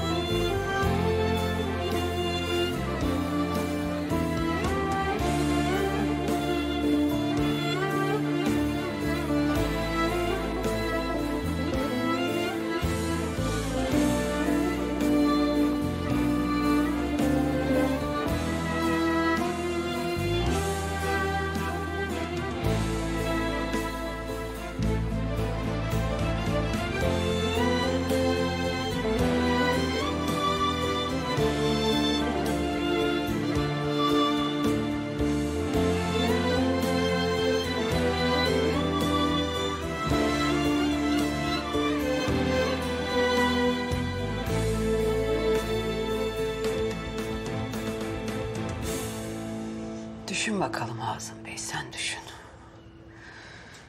Kızımın sonunu kara kara bir düşün bakalım sen.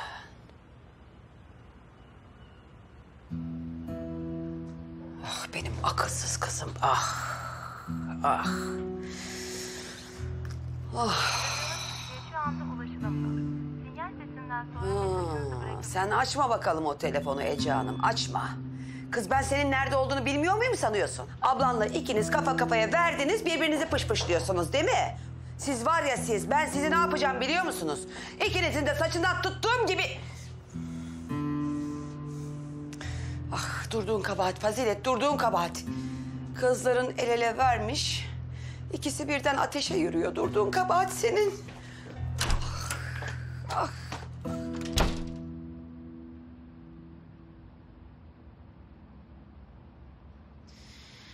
Kuş gibi hafifledin şimdi değil mi abla? Kalbimdeki yük o kadar ağır ki. Hafifledim mi bilmiyorum. Ama artık en azından Sinan'a haksızlık etmeyeceğim.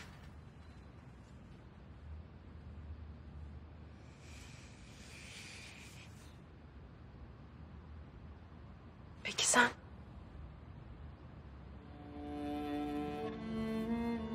Dün geceden sonra bana çok kızgın mısın?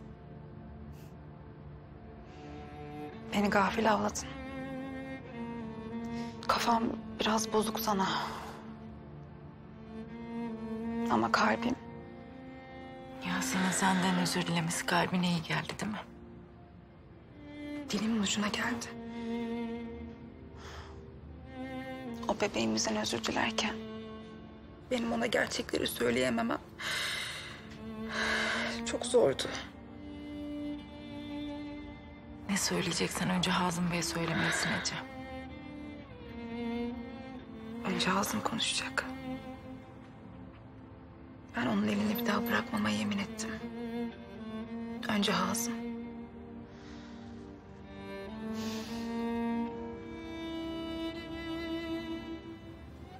Benim minim bütün yanlışların arasında en doğrusunu bulacak.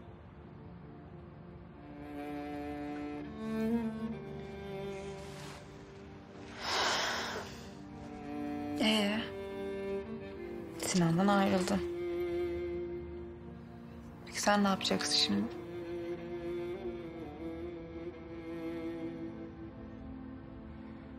Ben kendi kendime yanmaya devam edeceğim. Tek başıma korun küle dönmesini bekleyeceğim işte.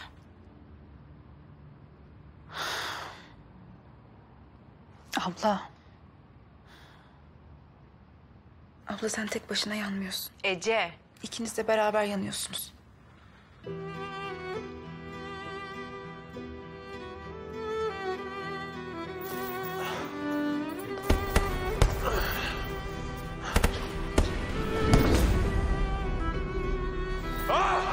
Yüzüne vurduklarımdan kaç. Ama kalbim orada, sol tarafında. Kalbinden nasıl kaçacaksın Yağız?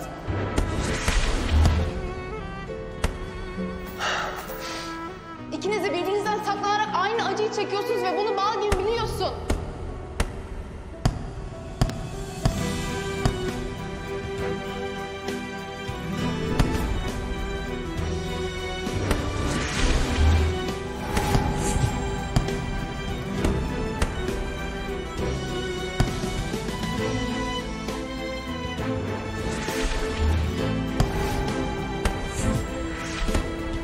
Evlenelim.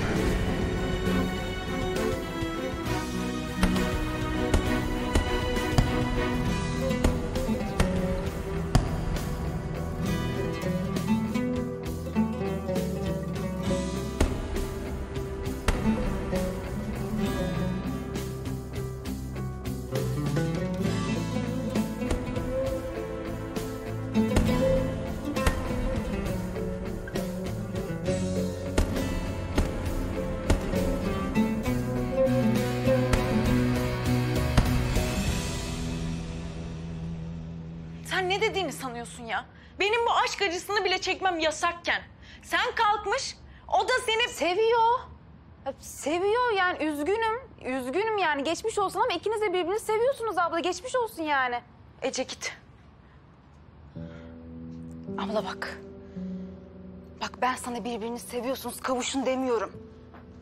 Bak ne kadar zor durumda olduğunu farkındayım. Ama hislerin karşılıksız değil. Ya sen kalbini erkek Fatma'nın süslü hayaliyle oyalarken bile o seni seviyordu ya. Ece evine git.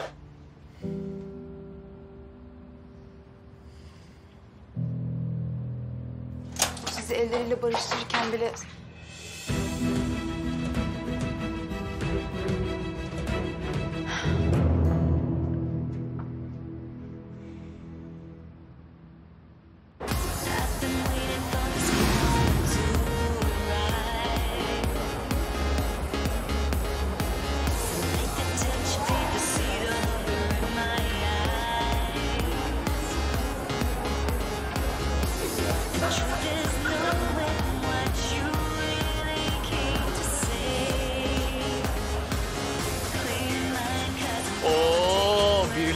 Bekarlığa veda turlarına başlamış. Sinan Egemen evleniyor. Hadi canım. Sinan, yenge nerede oğlum? Yenge zararın neresinden dönersem kâr dedi herhalde. Yenge kaçtı mı? Sinan, hayırdır? Oğlum ne yapıyorsun lan? Konuşmayacaksınız lan. Konuşmayacaksınız.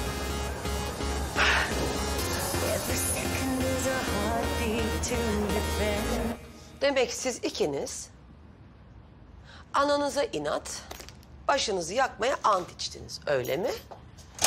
İkiniz de gider misiniz lütfen? Ben sana söyleyeceğimi söyledim abla. Şimdi seve seve gidiyorum çünkü içim çok rahat. Seninle evde konuşacağız Ece Hanım. Sen bir git bakalım eve şimdi. Evde konuşacağız seninle. Ne biçim ablasın kız sen? Hı? Böyle mi örnek oluyorsun kardeşine? Hı? Ne biçim ablasın sen? Şu uğursuz evinde, karnı burnunda evli barklı kardeşini o gizli kapaklı buluşturmaya utanmıyor musun hiç? Evli barklı kardeşimi çocuğunun babasıyla buluşturdum. Evet. Hazan, vallahi paralarım seni. Kardeşinin evliliğini tehlikeye attığının farkında değil misin sen? O masum bebeğin geleceğiyle, istikbaliyle oynadığının farkında değil misin acaba sen? Senin istikbal dediğin şey para. Karşıma geçmiş, kızların için değil, para için çırpınıyorsun sen. Sen niçin çırpınıyorsun acaba? Ha? Edepsizlik etmek için mi çırpınıyorsun? Sen iyice çıktın zıvanadan Hazan. Başımıza taş mı yağdıracaksın kız sen?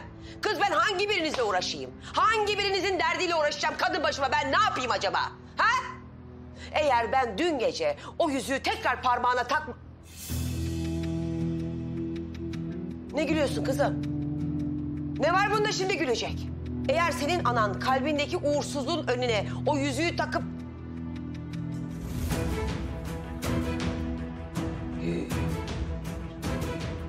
Nerede kız yüzük? Ne yaptın yüzüğü kız? Ne yaptın sen? Sen ne yaptın?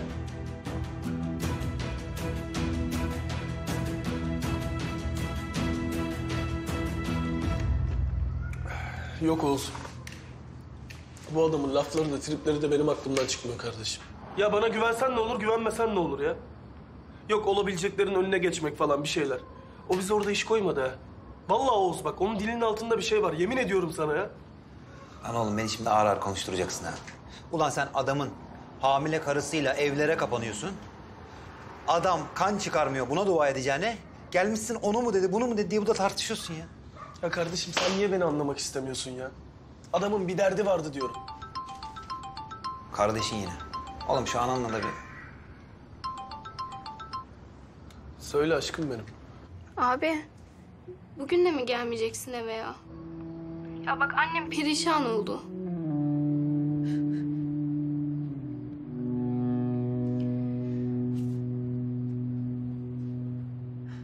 Hepten küstü anasını. Hepten küstü yaralı aslanım benim.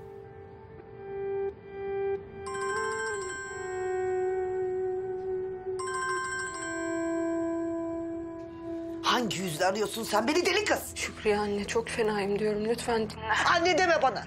Senin yüzünden oğlumu kaybettim ben.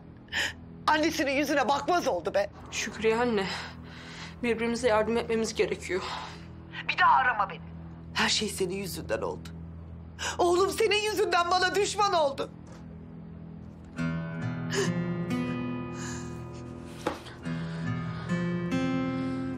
Bir de beni suçluyor. Ne olduysa senin yüzünden oldu geri zekalı.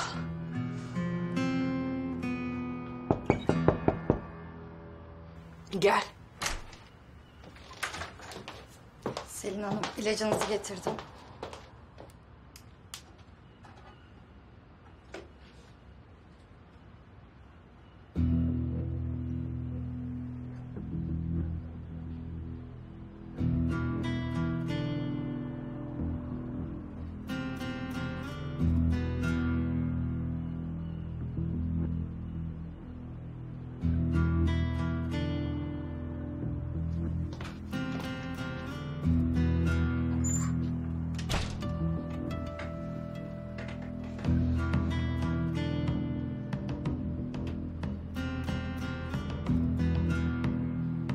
Seninle yarın görüşeceğiz Şükriye anne.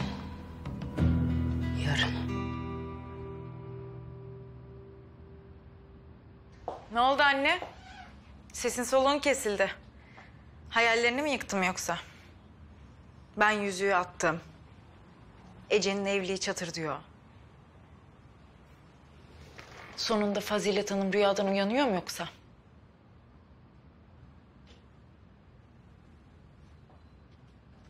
Ben o rüyaya kendim için yatmadım. Aptal. Kızlarım için yattım. Ama benim kızlarımda ne akıl kalmış, ne fikir, ne de edep. Şu haline bak ya. Dokunsam ağlayacaksın şimdi. Tabii paralar gidiyor. Yalı gidiyor. Egemenler hayatımızdan gidiyor. Dokunsam yıkılacaksın sanki. Ama ben bir şey merak ediyorum anne dün geceden beri ya. Eğer Kerime'nin oğlu gerçekten Sinan olsaydı... eğer egemen olmayan Sinan olsaydı... böyle ahlak bekçiliği yapabilecek miydin? Ne yapıyorsun sen kızım? Kendi edepsizliğini ananla mı aldayıp bulacaksın şimdi de? Ne istiyorsun kız sen anandan? Kardeş değillerse bile kardeşler onlar. Tamam mı? Ne yapıverseydim ben sana? Ha? Hadi kızım deyip, hadi yavrum deyip, kardeşin abisidir deyip sırtını mı sıvazlasaydım? Ne yapıverseydim ben sana? Ben kalbimin yanlışa düştüğünü bir kez bile inkar etmedim anne, bir an bile. Hadi sen de itiraf et. Hamile kızını oğluna, Yağız'a, sonra babaya iten anne. Hadi itiraf et. Bizim kalbimizde edepsizlik varsa senin kalbinde de para var. Sen paraya oynuyorsun yine. Ben bu hayatta bir tek şey için oynarım. Bir tek şey. Kızlarıma rağmen. Kızlarımın çıkarları için oynarım. Kızlarının çıkarları. Peki ya mutlulukları?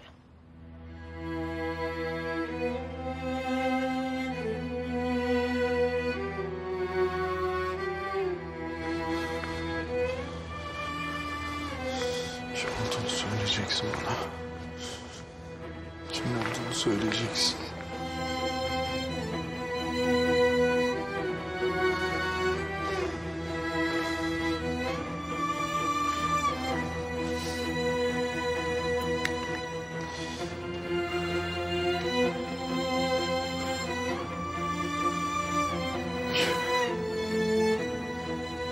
Kim olabilir ki?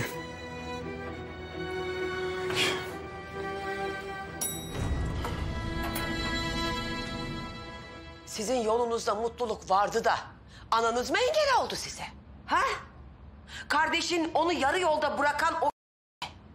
Senin de elinden tuttuğun adamın abisiyle mutlu olma şansınız var mı? Hı? Varsa şimdi ezgeç alanı hadi. Ezgeç. Yürü mutluluğuna hadi. Git. Kardeşin aç açıkta kaldığıyla kalacak. Sana gelince... o kalbindeki şey... kanlı gözyaşından fazlasını getirmeyecek. Ananıza paracı demek kolay. Değil mi? Siz ne bilirsiniz be? Siz bebeksiniz daha, bebek. Siz ananızın geçtiği yollardan geçmediniz. İşte ananız da siz o yollardan geçmeyesiniz diye kendini ayaklarınızın altına serdi. Kıymet bilen yok işte. Yok. Olur. Ben çekileyim yolunuzdan da. Siz yürüyün o mutluluk sandığınız şeye.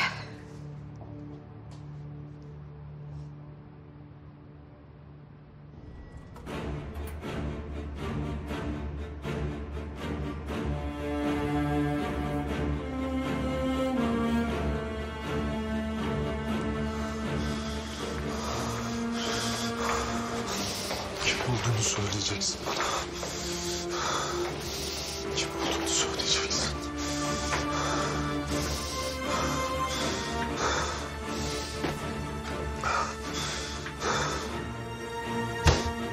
Hazan! Hazan! Ne yapmaya çalıştığını biliyorum Hazan, aç kapıyı. Hazan, başkası var biliyorum, aç kapıyı.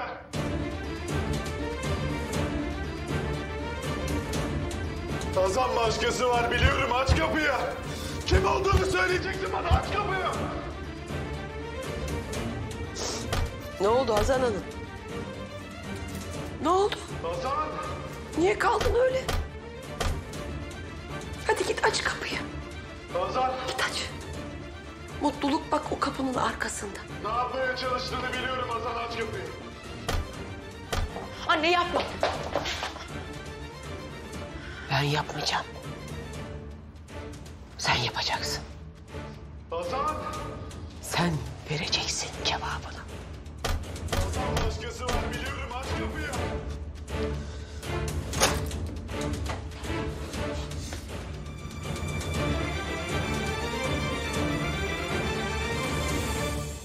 Demek senin kızın evlilik aşkıyla yanıp tutuşuyor ha Fazilet Hanım.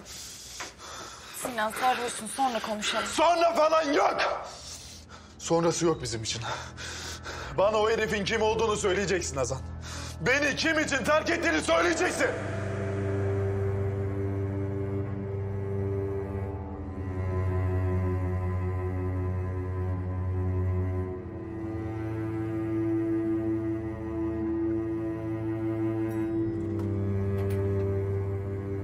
Ya konuş diyorum, susma bana. Kim o diyorum, kim? Ya sakın. Hazan, susma. Konuş, karşımda susma. Bana kim olduğunu söyle diyorum. Kim lan? Kusura bakmayın, eve girebilirsiniz. Kusura bakmayın. Karışma.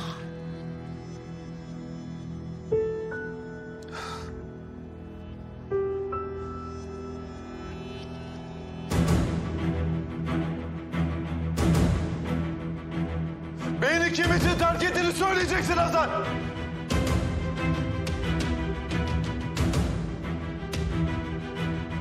Kim diyorum, söyle.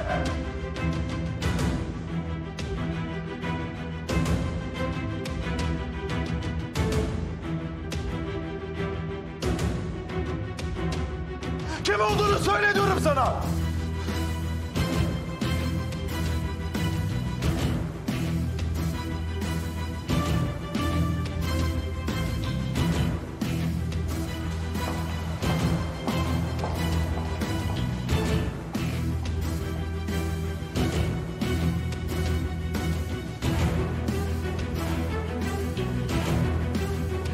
Sen bana cevap ver.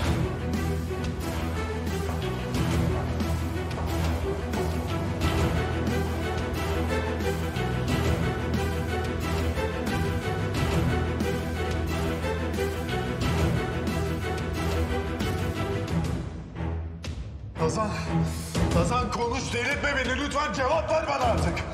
Hazan, delirtme beni, konuş artık. Susup durma karşımda. Kim olduğunu söyle diyorum sana. Beni kim için terk ettiğini söyleyeceksin Hazan. Ya susma, cevap ver diyorum bana. Kim? Söylesene.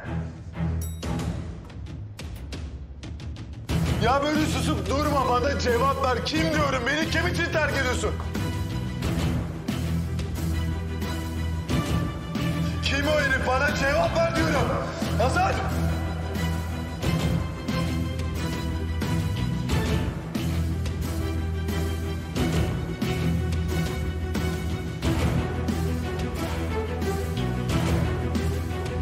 Hazan! Hazan! Hazan, bana cevap vereceksin Hazan! Beni kim için terk ettiğini söyleyeceksin Hazan!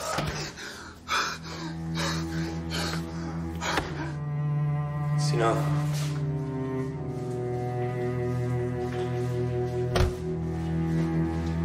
Şenay Hanım, kusura bakmayın, siz girebilirsiniz içeri. Bana ne yaptığını gördün değil mi? Başka biri için terk etti beni Hazan. Abi duyuyor musun? Benim başka biri için terk etti. Başka biri var abi.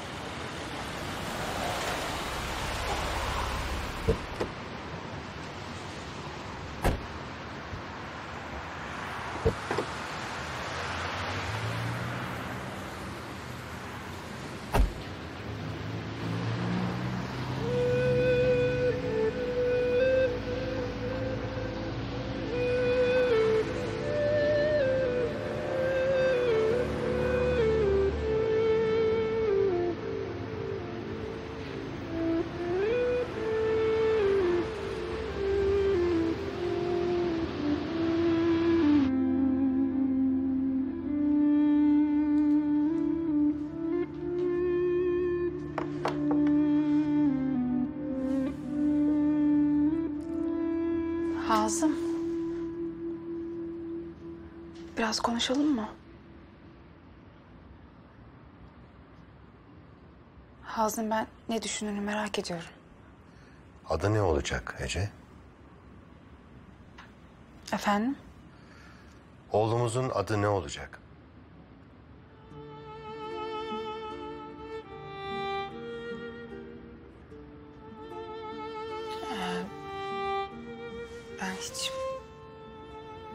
Ben bu geceye kadar hiç düşünmemiştim. Sen şimdi böyle sorunca...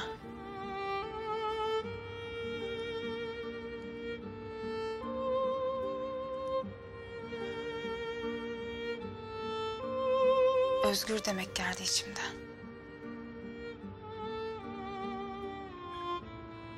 Adıyla büyüsün derler ya.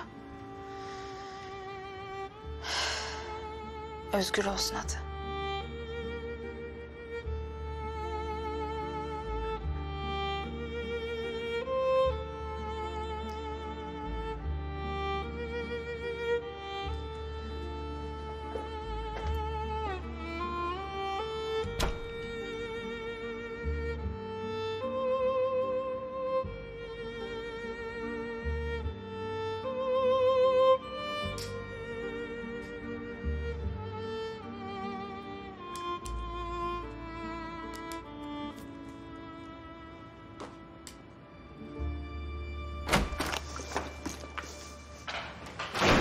Şimdi sıra sende Ece Hanım. Şimdi sıra sende.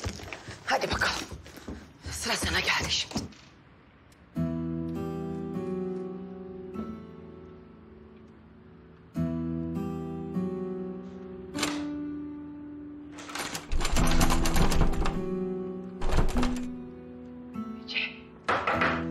Ece aç şu kapıyı. Ece aç şu kapıyı. Kız kime diyorum? Aç şu kapıyı, konuşacağız. Ece! Bir de kapımı kilitliyorsun şimdi sen. Kız açsana sen şu kapıyı! Kız açsana şu kapıyı. Konuşmamız lazım diyorum sana. Saklan bakalım Ece Hanım, saklan. Sen şu kapalı kapıların arkasına saklan bakalım. Saklan. Ah Allah'ım, ah, ah. Dişimle, tırnağımla kızlarım için yaptığım her şey gidiyor. Göz göre göre gidiyor ya Rabbim. Ah.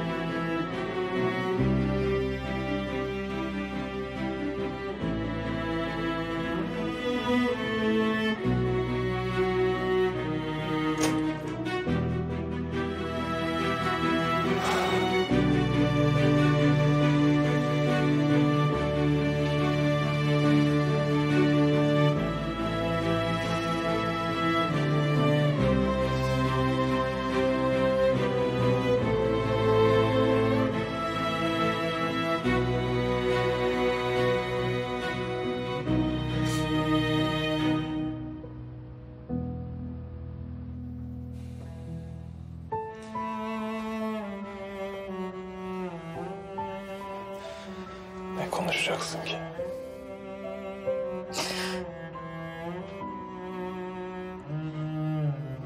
Beni hiç ilgilendirmiyor.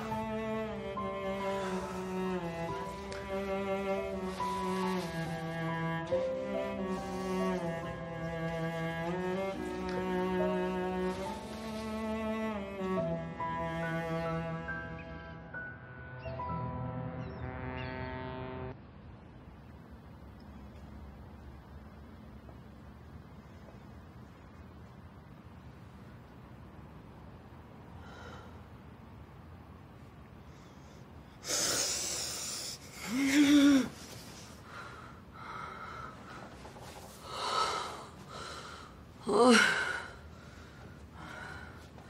Kabardı gene bu yürek, kabardı. Gene kabardı bir yürek, bir şey olacak. İçime doğuyor. Bir şey olacak, bir şey olacak. Ne oldu böyle benim içime?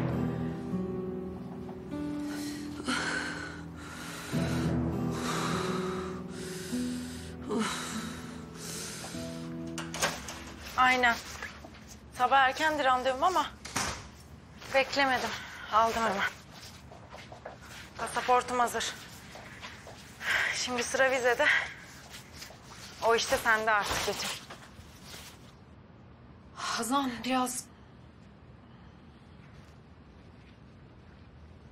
Evet Betül. Eminim.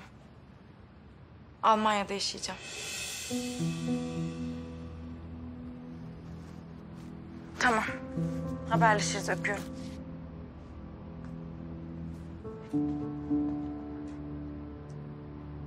Konuşacak bir şey kalmadı herhalde.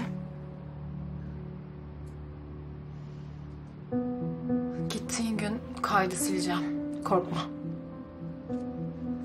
Senden korktuğum için değil. Kendimden korktuğum için gidiyorum.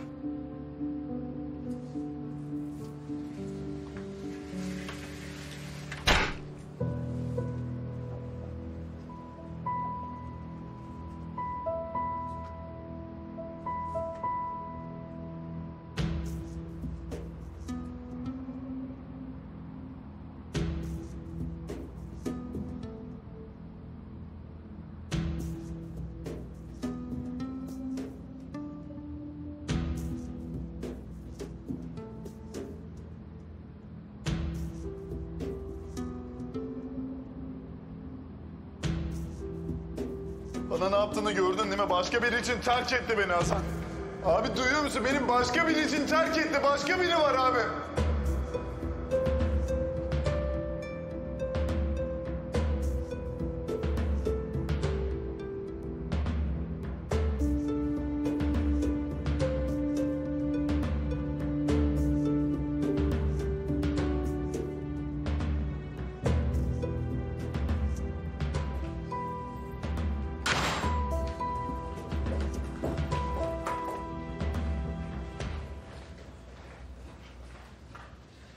Ben de tam sana geliyordum.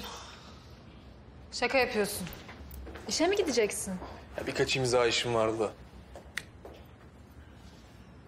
Bir şey sormayacaksın ya da söylemeyeceksin galiba. Sormayacağım da söylemeyeceğim de ne oldu ki? Vay. Özlediğim Yağız Egemen.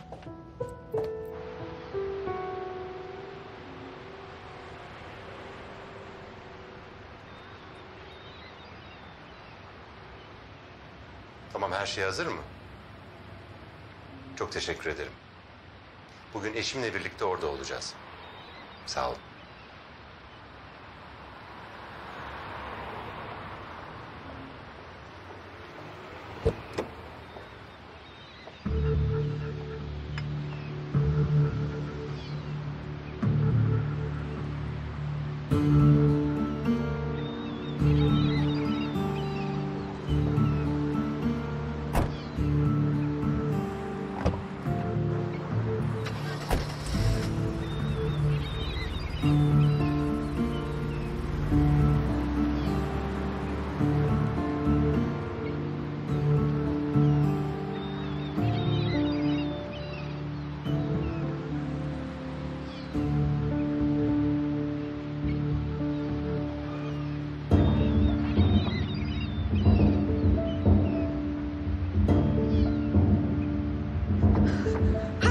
Hazım Bey, Selin de çıktı şimdi maşallah. İlaçlarını almış, çok iyi.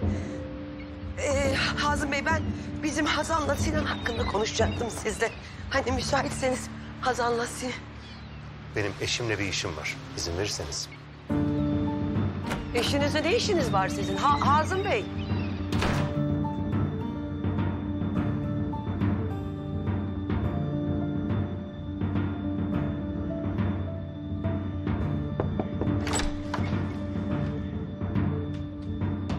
Günaydın Azim. Günaydın. Hazırlanır mısın? Seninle bir yere gitmemiz lazım.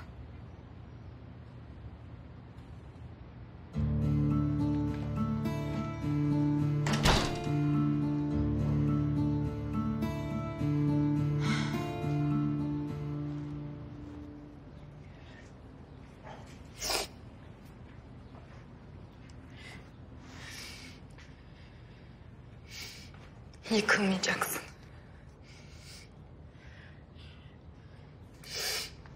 Sen buraya yenilmek için dönmedin. Kazanmak için döndün. Tek bir sıkıntı kurşunun kaldı. Bana bak, o ses kaydını bana karşı kullanamazsın. İzin vermeyeceğim buna. O zaman beni buna mecbur etme. O telefonu alacaksın. O kurşunu sıkacaksın.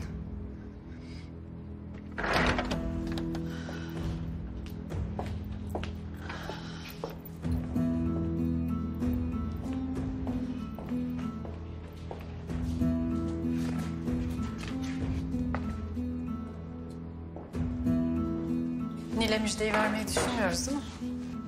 Ben imza işlerimle ilgileneyim.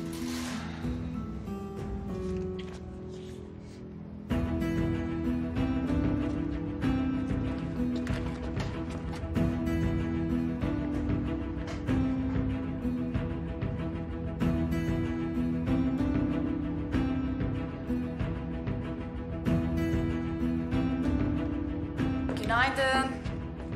Günaydın.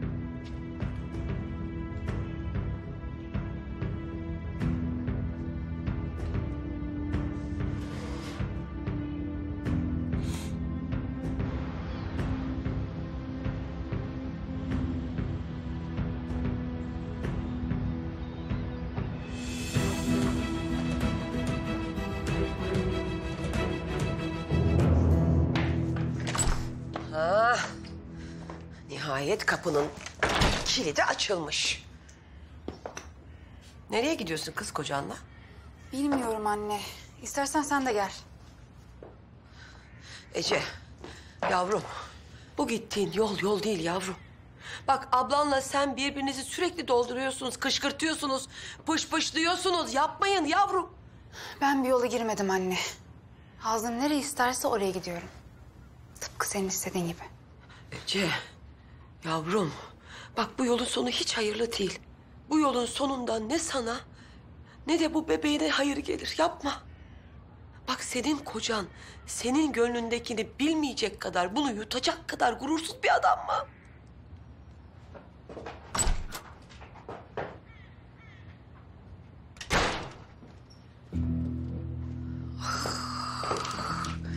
Ah Ece, ah. Ah, çıkmaz yollara soktun kendini de, bebeğini de. Ah Ece, ah.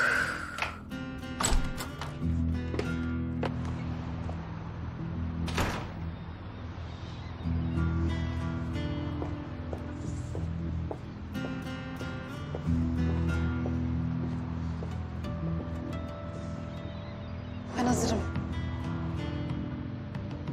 Gidelim.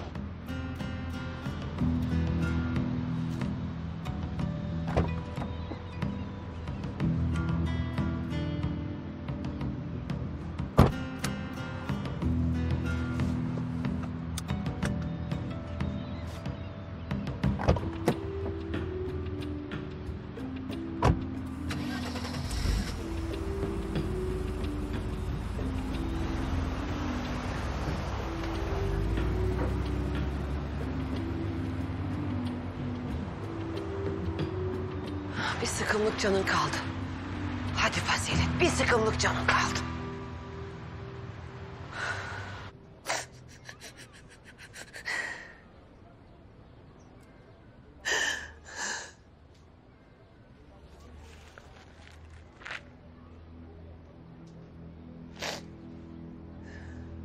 Vah Şükriye vah.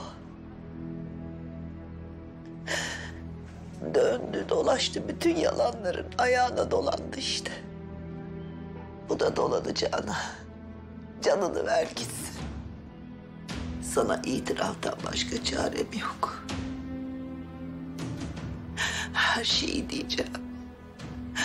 Her şeyi anlatacağım. Nasıl diyeceksin? Ben sana bir ananın yapamayacağı en büyük hainliği yaptım. Nasıl diyeceksin ha?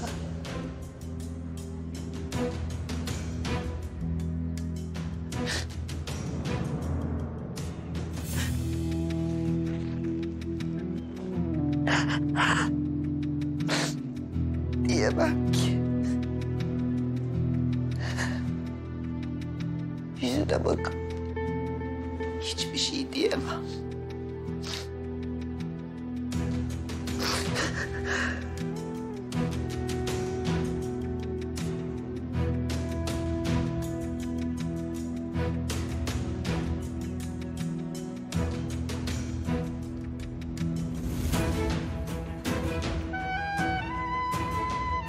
Benim aslan oğlum. Bu diyeceklerime o deniz gözlerine bakıp da diyecek yürek yok. Düştüğü gafletten çürüdü, karardı ananın yüreği. Aslanım, çok pişmanım. Bir anaya yakışmayacak kabahat işledim. Sana her şeyi itiraf edeceğim. Ece'nin bebeği senindir oğlum.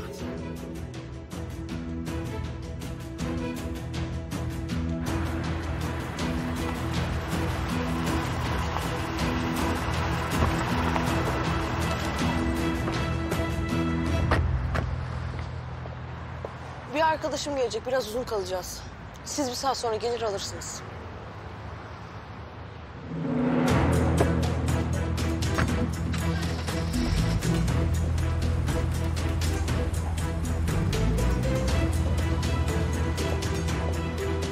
Taksi.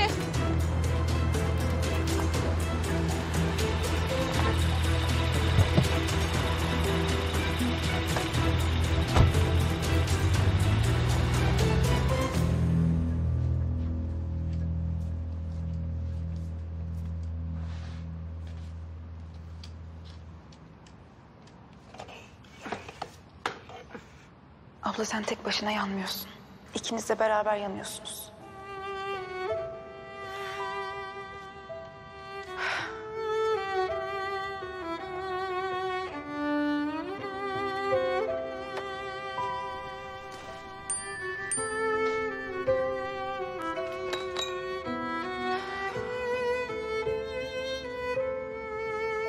Sizin spor salonunda hamile yogası dersim var. Trafikte kaldım. Öğretmenimi karşılar mısın? Ne hamile yogası ya? Sen yapmazsın ki böyle şeyler. Yeni yeni işler açıyor başımıza. İşimiz gücümüz var ya. Pislik götürüyor evi, pislik.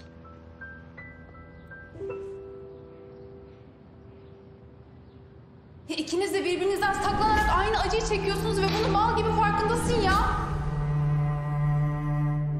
Abi duyuyor musun? Benim başka biri için terk etti. Başka biri var abi.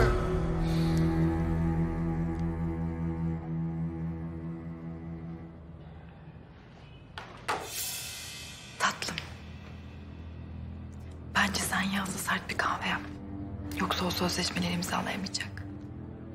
Sen çok çabuk atlatmışsın. Ben bugün yataktan çıkamazsın sanıyordum. Hayat devam ediyor. Ayrıca da sürprizlerle dolu. Gerçekten de sürprizlerle dolu. Kahve? Yok benim işim var gitmem gerek. Size kolay gelsin.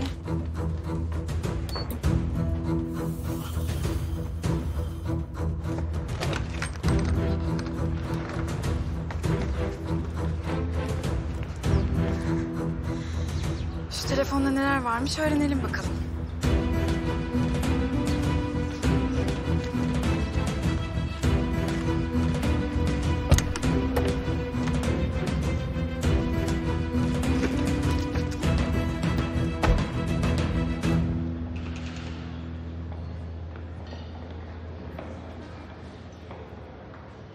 Kolay gelsin. Ece'nin pilates hocası gelecekmiş de geldi mi acaba? Ece Hanım az önce aradı. Geldiğinde salona yönlendireceğiz Hazan'ı. Siz geçin isterseniz. Teşekkürler.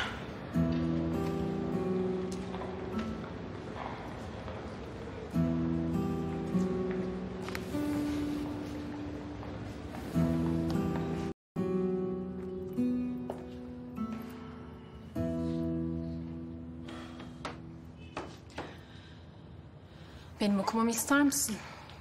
Daha kolay olacak öyle sanki.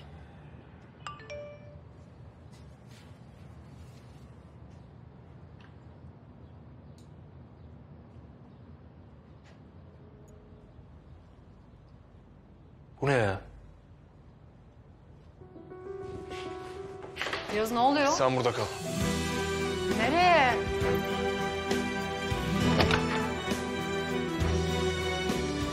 Hazan ne yapıyorsun sen?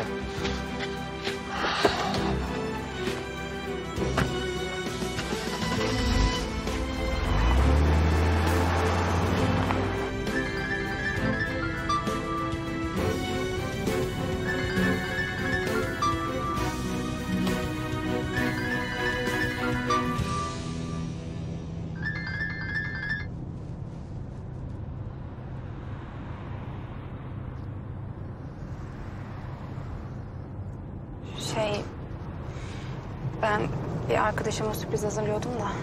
Açıklama yapmak zorunda değilsin Ece.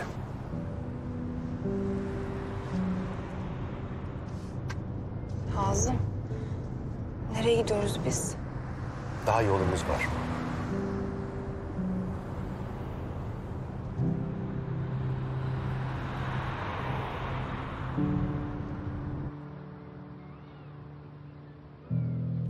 Artık her şeyi biliyorsun.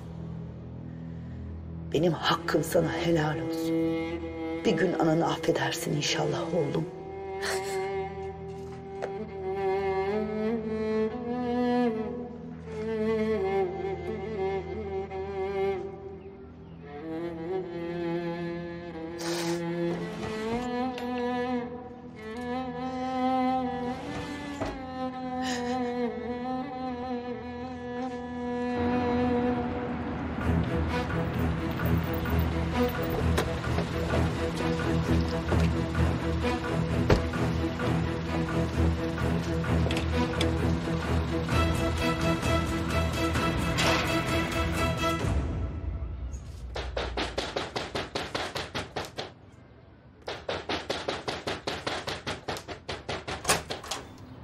Sen hangi yüzle geliyorsun be? Git buradan. Kapıyı aç. Defol git dedim sana. Defol git diyorum sana. Diyorum sana, kapıyı aç. Gir içeri. Gir içeri, konuşacağız. Git buradan. Git, bir gören olur oğlumun kulağına gider. Oğlumu iyice düşman mı edeceksin sen? Birbirimize ihtiyacımız var.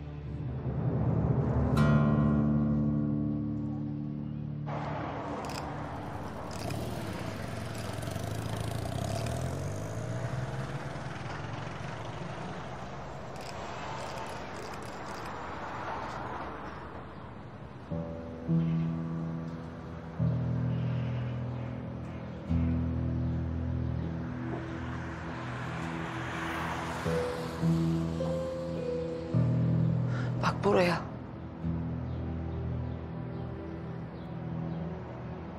Senin ayağına bir ana olarak yalvarmaya geldim. Ne olur. Ne olur yalvarıyorum sana. Yalvarıyorum, düş artık benim şu kızın yakasından. Düş. Kızımın yoluna çıkma ne olur. Düşlersen benim canımı al. Canımı vereyim sana burada. Ama ne olur benim kızımın yoluna çıkma artık. Ne olur.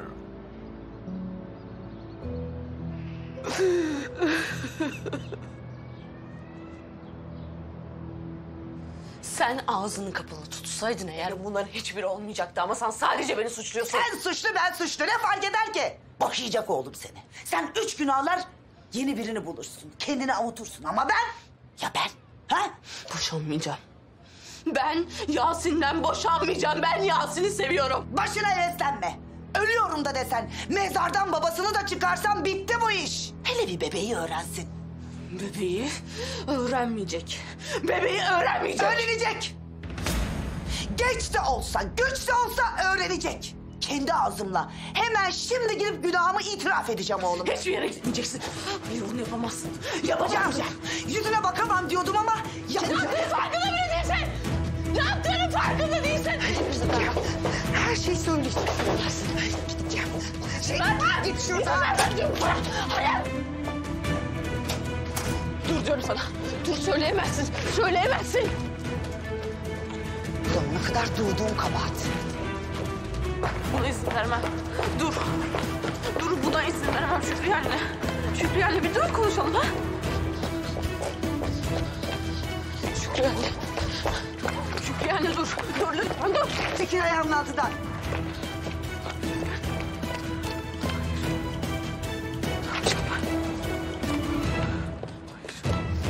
ne biçim bir adamsın ya?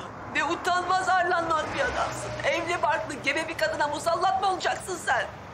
Ha? O doğmamış çocuğun istikbaliyle mi oynayacaksın sen? Benden senin kızına da torununa da zarar gelmesin. Geliyor.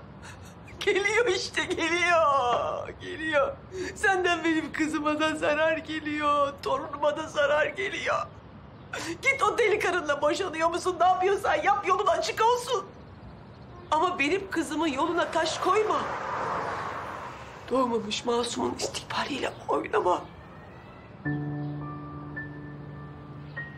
Ne olur.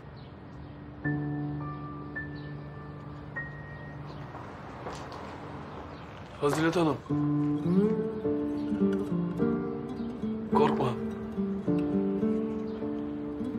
Ben ilişmeyeceğim bir daha. Ne kızına ne de o masuma. İkisine de ilişmeyeceğim. Korkma.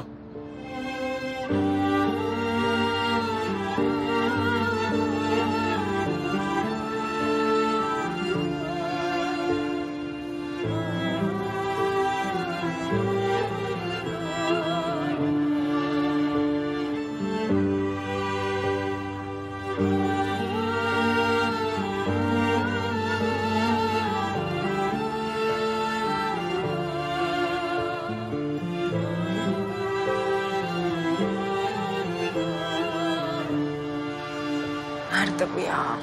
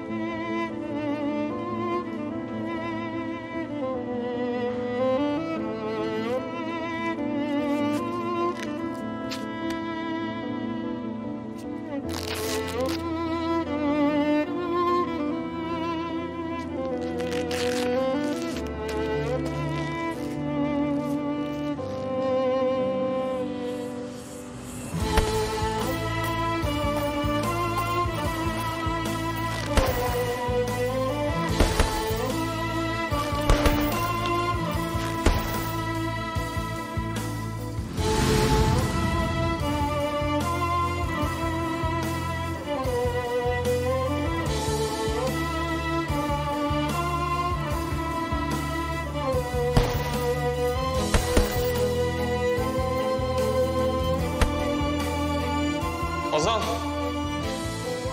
Hazan sen ne yaptın sanıyorsun? Hı? Ne oluyor ya? Kime neyi itiraf edecekmişsin sen? Hadi anlat dinliyorum. Hadi. Ne itirafı be, ne diyorsun sen? Nerede? Sinan nerede? Hadi nerede? Ne bileyim ya, Sinan nerede? İyi misin sen be? Sen kimin üstüne yürüyüp hesap soruyorsun? Hazan bana oyun oynama. Bütün lobinin önünde abinle ilgili her şeyi itiraf edeceğim diye kime bağırıyordun sen? He? Neymiş itirafın? Söyle, ne itiraf edeceksin? Ya itiraf falan yok. Allah Allah. Ben buraya Ece'nin... Hazan!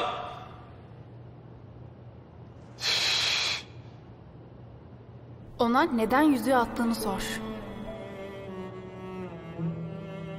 Ona Ava'da bana ne anlattığını sor.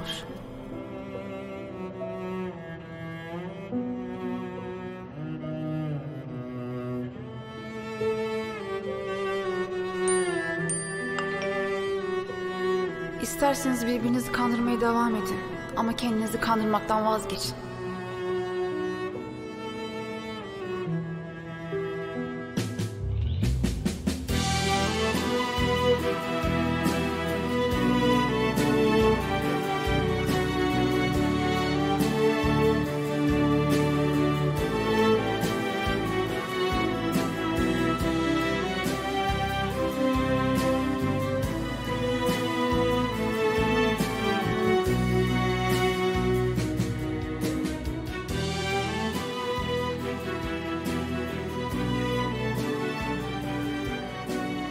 Ne demek oluyor bu?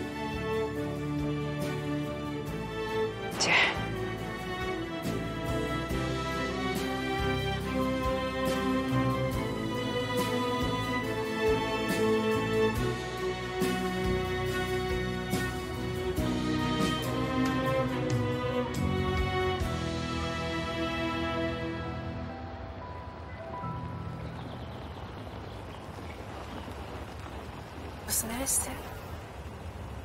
Neredeyiz biz? Neden buraya geldik? İnelim.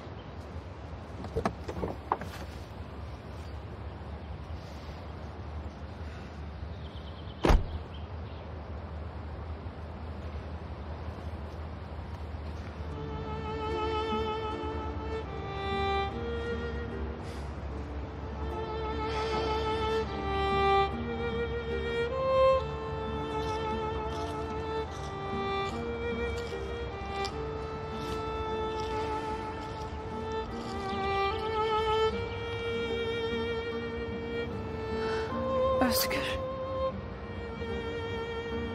Özgür Egemen Korulu. Hazım. Özgür.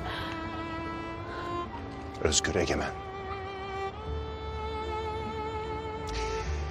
Bu ağaçlar onun adıyla kök salacak hayata. Onunla birlikte büyüyecekler. Onu adıyla yaşatacaklar. Ben Özgür'ün annesine elimi uzattığımda uçurumun kenarına sürüklenmiş bir tutsaktı. Hırsın, cehaletin, üzerinde oynanan oyunların tutsağıydı. Ne olduğunu, kim olduğunu, ne istediğini, ne istemediğini bilmeyen küçük bir kızdı.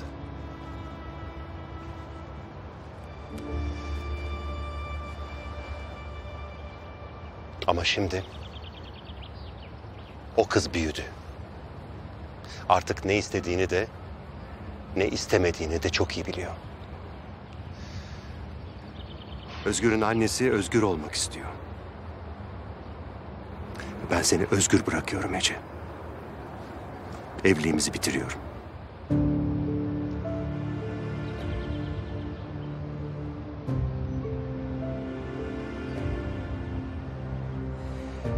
Yalnız tek bir şartım var. Ben bu evlilik için bütün çocuklarımı karşıma aldım. Onları kaybetmek pahasına bu çocuğun babası olduğumu ilan ettim. Değilsin dediler, inkar ettim. Kızımın tehditlerine bile göğüs gerdim. Şartın ne Hazım? Kızım o serseriden boşandıktan sonra, biz boşandıktan sonra o serseri senin hayatının neresinde yer alır ben bilemem. Ama Özgür bana baba diyecek. Yasin onun babası olduğunu asla öğrenmeyecek.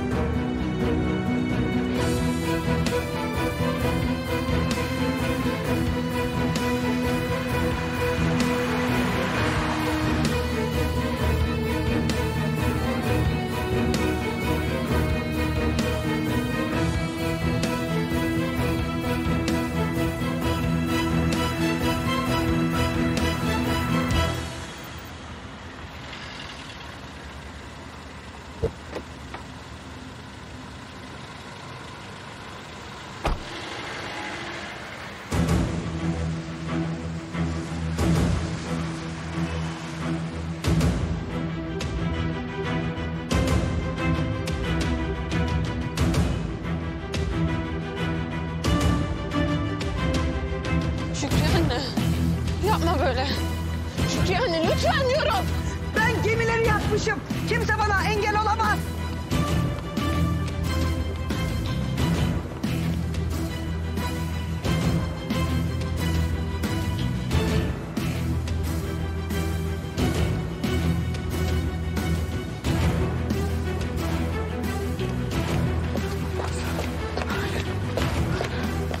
Sana dur diyorum her şeyi. Bırak beni, bırak beni, bırak beni. Dur bana.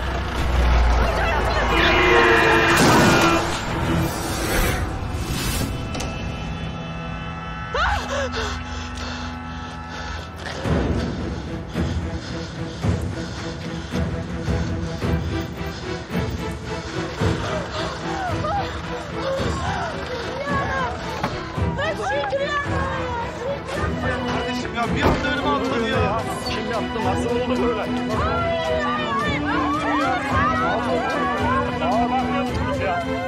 Ya bir anda önüme çıktı be ablacığım. Gözünüzün önüne bakmıyor musun kardeşim ya? Amcacığım bir anda önüme çıktı, görmedin mi?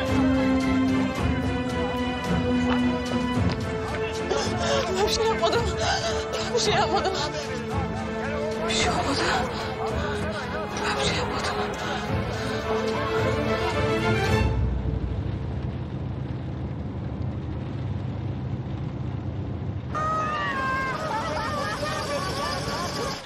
Niye durduk kardeşimiz şimdi? Kaza olmuş abla. Ne kazasıymış bu böyle? Gördüm birader de bastım böyle durmadık abi.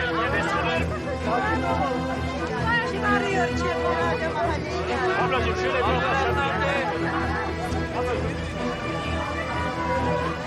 Kardeş ne olmuş orada, ne olmuş? Yani minibüs bir tane kadına çarpmış. Kadına mı çarpmış?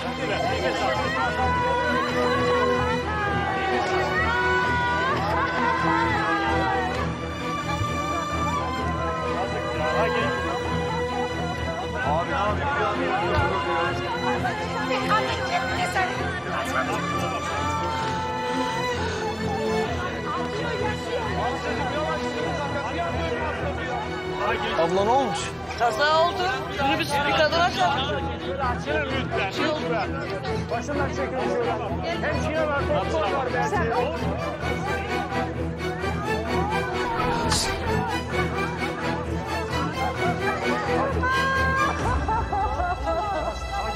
Oğlum yavaş kafasını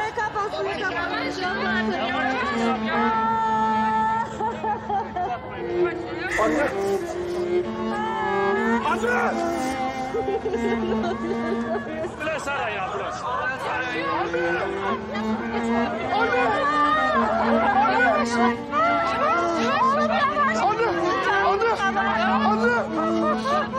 Ambulans çağırın!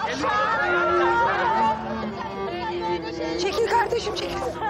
Ne var burada?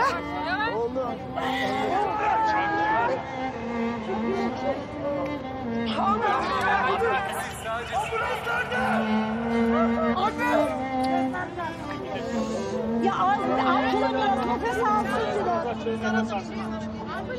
Hayır.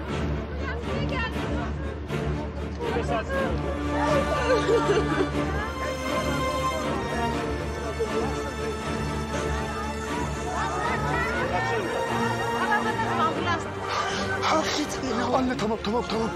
Affet. Affettim ben seni. Tamam. Ambulans! Oğlum. Anne bir şey yok. Bebek. Bir şey yok. Oğlum. Ece. Oğlum. Mektup. Ya ambulans çağırın, ambulans! Oğlum. Anne. Benim. Anne tamam. Bir şey yok. Anne bir şey yok. Anne. Anne. Senin. Bebek. Anne. Bebek. Tamam. Ya hadi ambulans çağırsanıza ya! Başından çekin şöyle. Hemşire var, doktor var belki. Baksın bir. Ya ambulans çağır. Nasıl? Sakin ol. Sakin ol Yasin. Anne.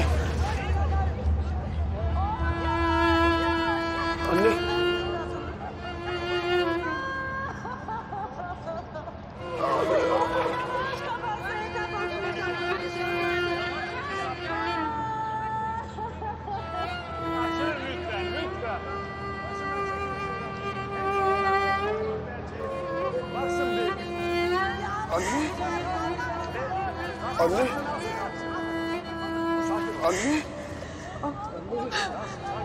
Şükrü. Gitme Şükrü. Anne yapma. Anne!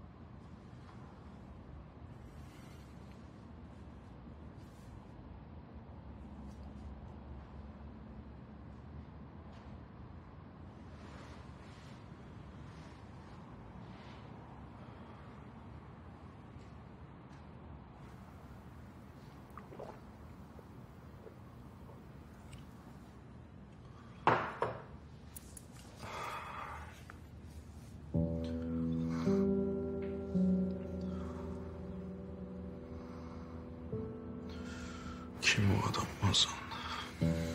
Şimdi...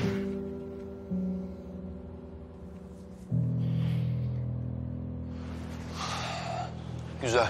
Ece Hanım bizimle oyun oynuyor yani. İyi iyi, biz de onu eğlendiriyoruz. İyi oldu. Niye hala buradaysak? Ece saçmaladı işte. Tamam, konuşacak başka bir şey yok. Saçmalamış değil mi? Peki senin kardeşin bu saçmalama cesaretini nereden buluyor? Ne demek şimdi bu? Ne ima ediyorsun sen? Ben mi ona cesaret veriyorum? Ben öyle bir şey mi dedim? İyi ki demedin. Sinan'ı niye terk Ağabey'de ettin? ne konuştunuz?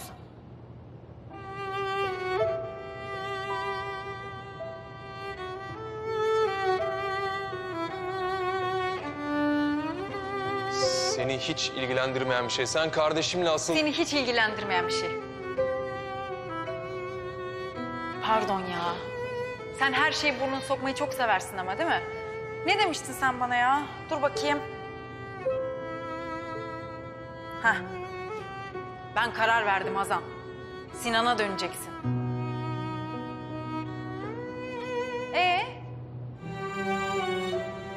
Şimdi ne karar verdin? Ha?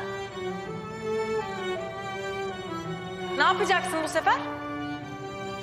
Ne diyeceksin? Ne söyleyeceksin? Hadi söylesene. Sinan'la evlenmene karar verdim desene.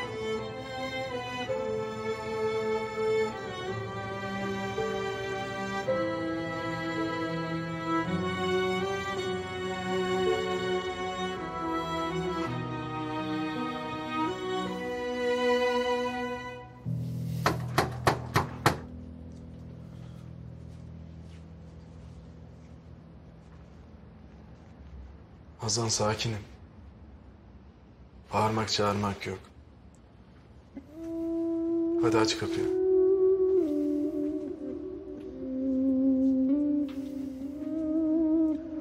Hazan.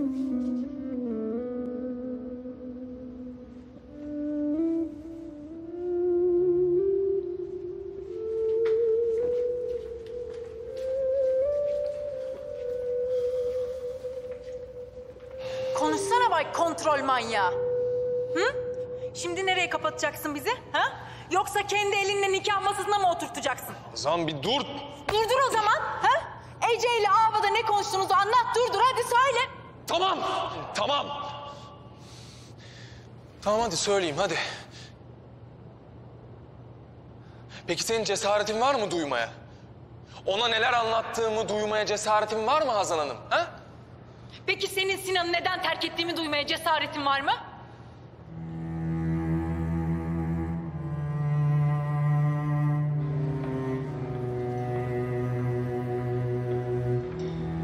Merhaba. Hazan Hanım çıktı mı? Spor salonunda Sinan Bey. Sağ ol.